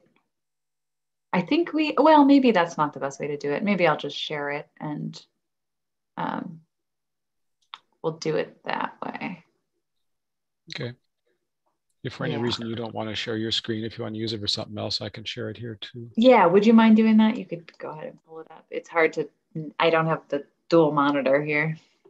Sure.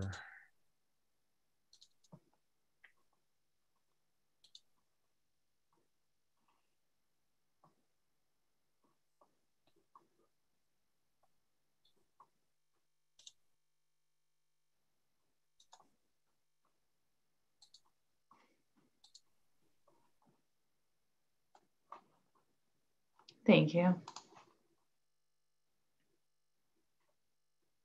That's as big as I can make it. That looks good on my end.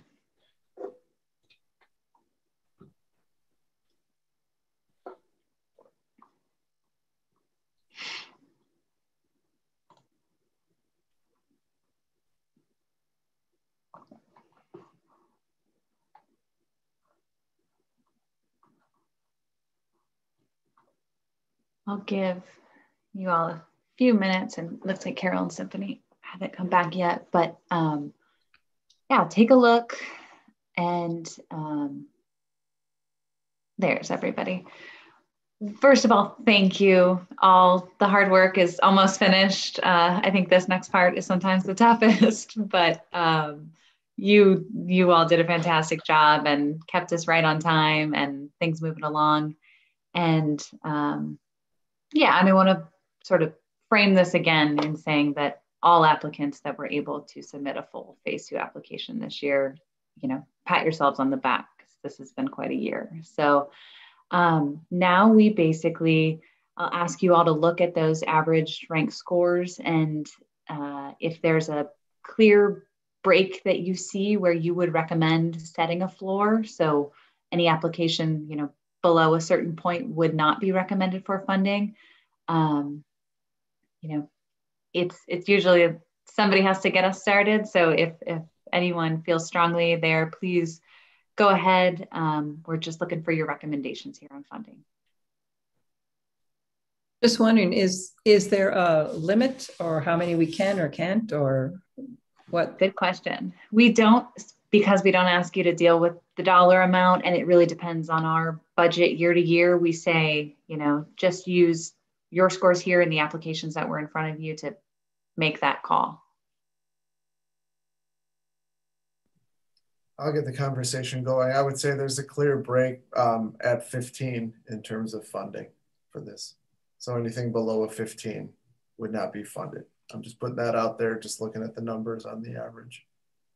So under Artists Working in Education, La Follette and Farm Table Foundation would be the two. That's my proposal right now.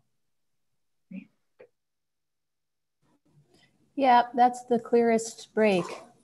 The only other place maybe to discuss is maybe in between 15 and 16, but that's not a huge gap there either. So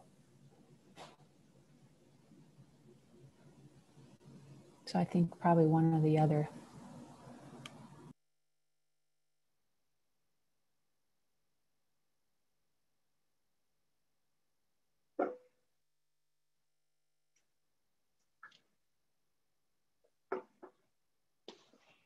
Carol or Symphony, thoughts on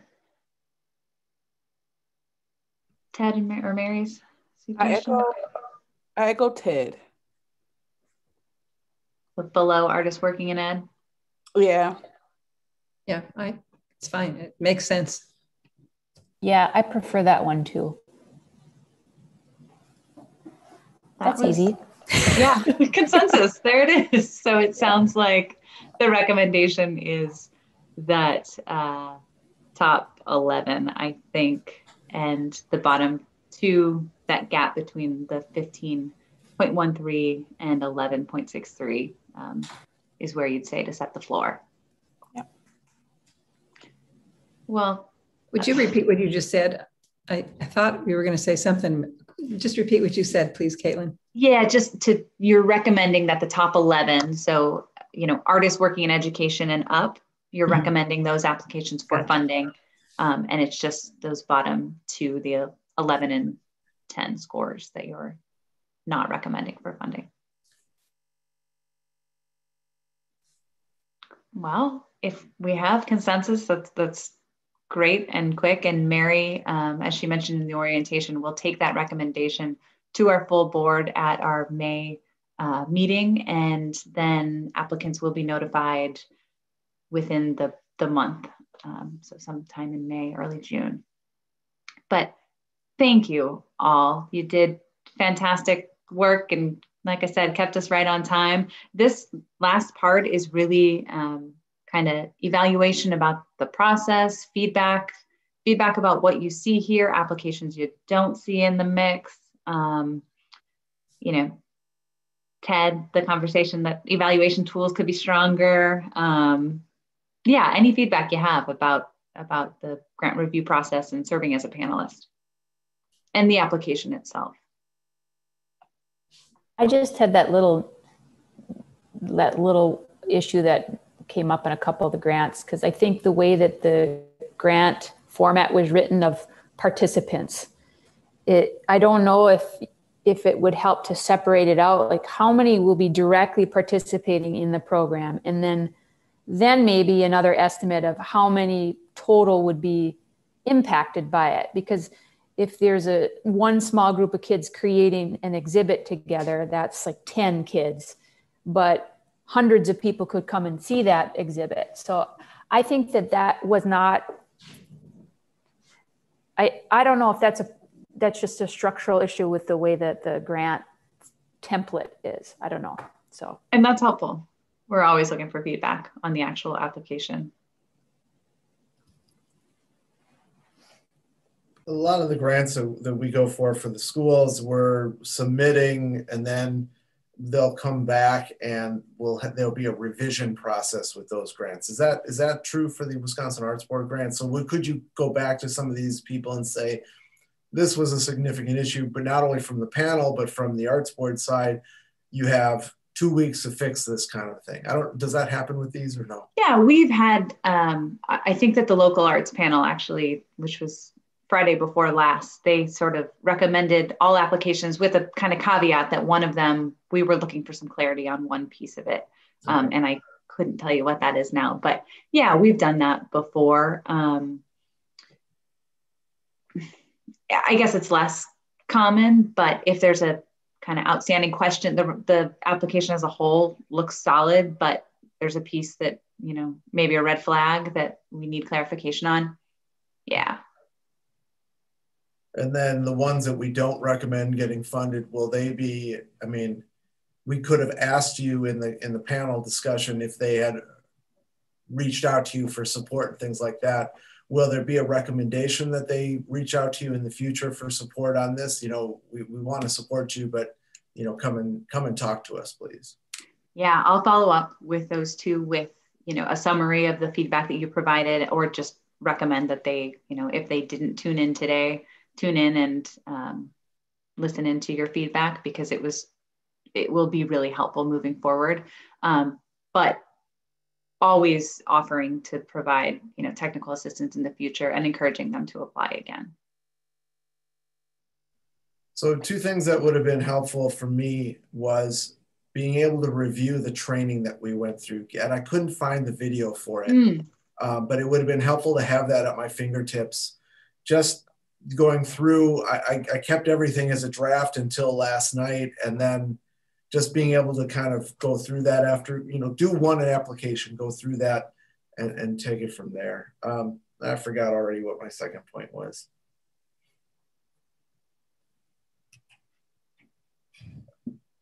That's good to hear though, Ted. This year, I mean, last year, we had to transition suddenly to a virtual panel meeting. So we had more time to plan this year, but it's just different than the in-person meeting where we're all around a table having this conversation. I think the second point, go ahead. I was gonna say, I know that I bogged you all down with emails. So thank you for, I understand that it's probably buried somewhere. Yeah, and I looked for it this weekend and I couldn't, so I'm not sure. Couldn't find it. The second thing would be helpful to know what kind of training is offered or support was offered. So if there was a training offered to applicants, that helps me understand the kind of quality that I should be looking for in the applicant and where to specifically put more emphasis.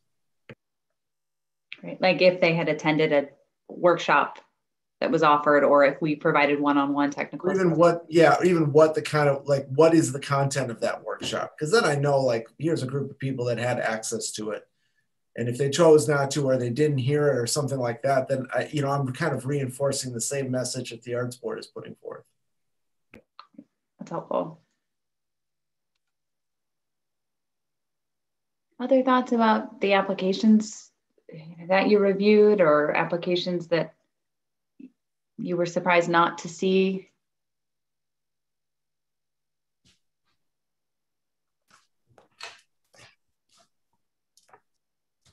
I think it's, as I look at this list, I think it's worth noting that, one of very few rural applications, was not recommended for funding, the Amory Farm to Table, and the La Follette High School. So it's, I always bite my tongue because I want to say more than I, but it's hard. Isn't it hard to get around the fact that certain organizations have grant writers? And of course, those proposals, they're easier to follow. They know what they're doing. They've been trained to write these things. So when you have organizations that don't, but I guess, the process itself, you are providing all this feedback. So hopefully they don't give up. Hopefully they say, okay, I'll take this and we'll rework it and submit it again. So.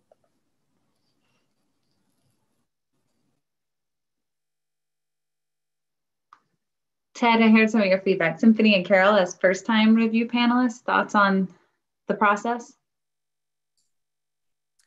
It was cruelly time-consuming because I am a ducks in a row kind of person, and I created my own charts to keep, and yet it was so interesting for me to listen to people who have more experience than I, and that makes sense. Make notes for another time, but it was hugely, well, I say cruelly. It wasn't cruel.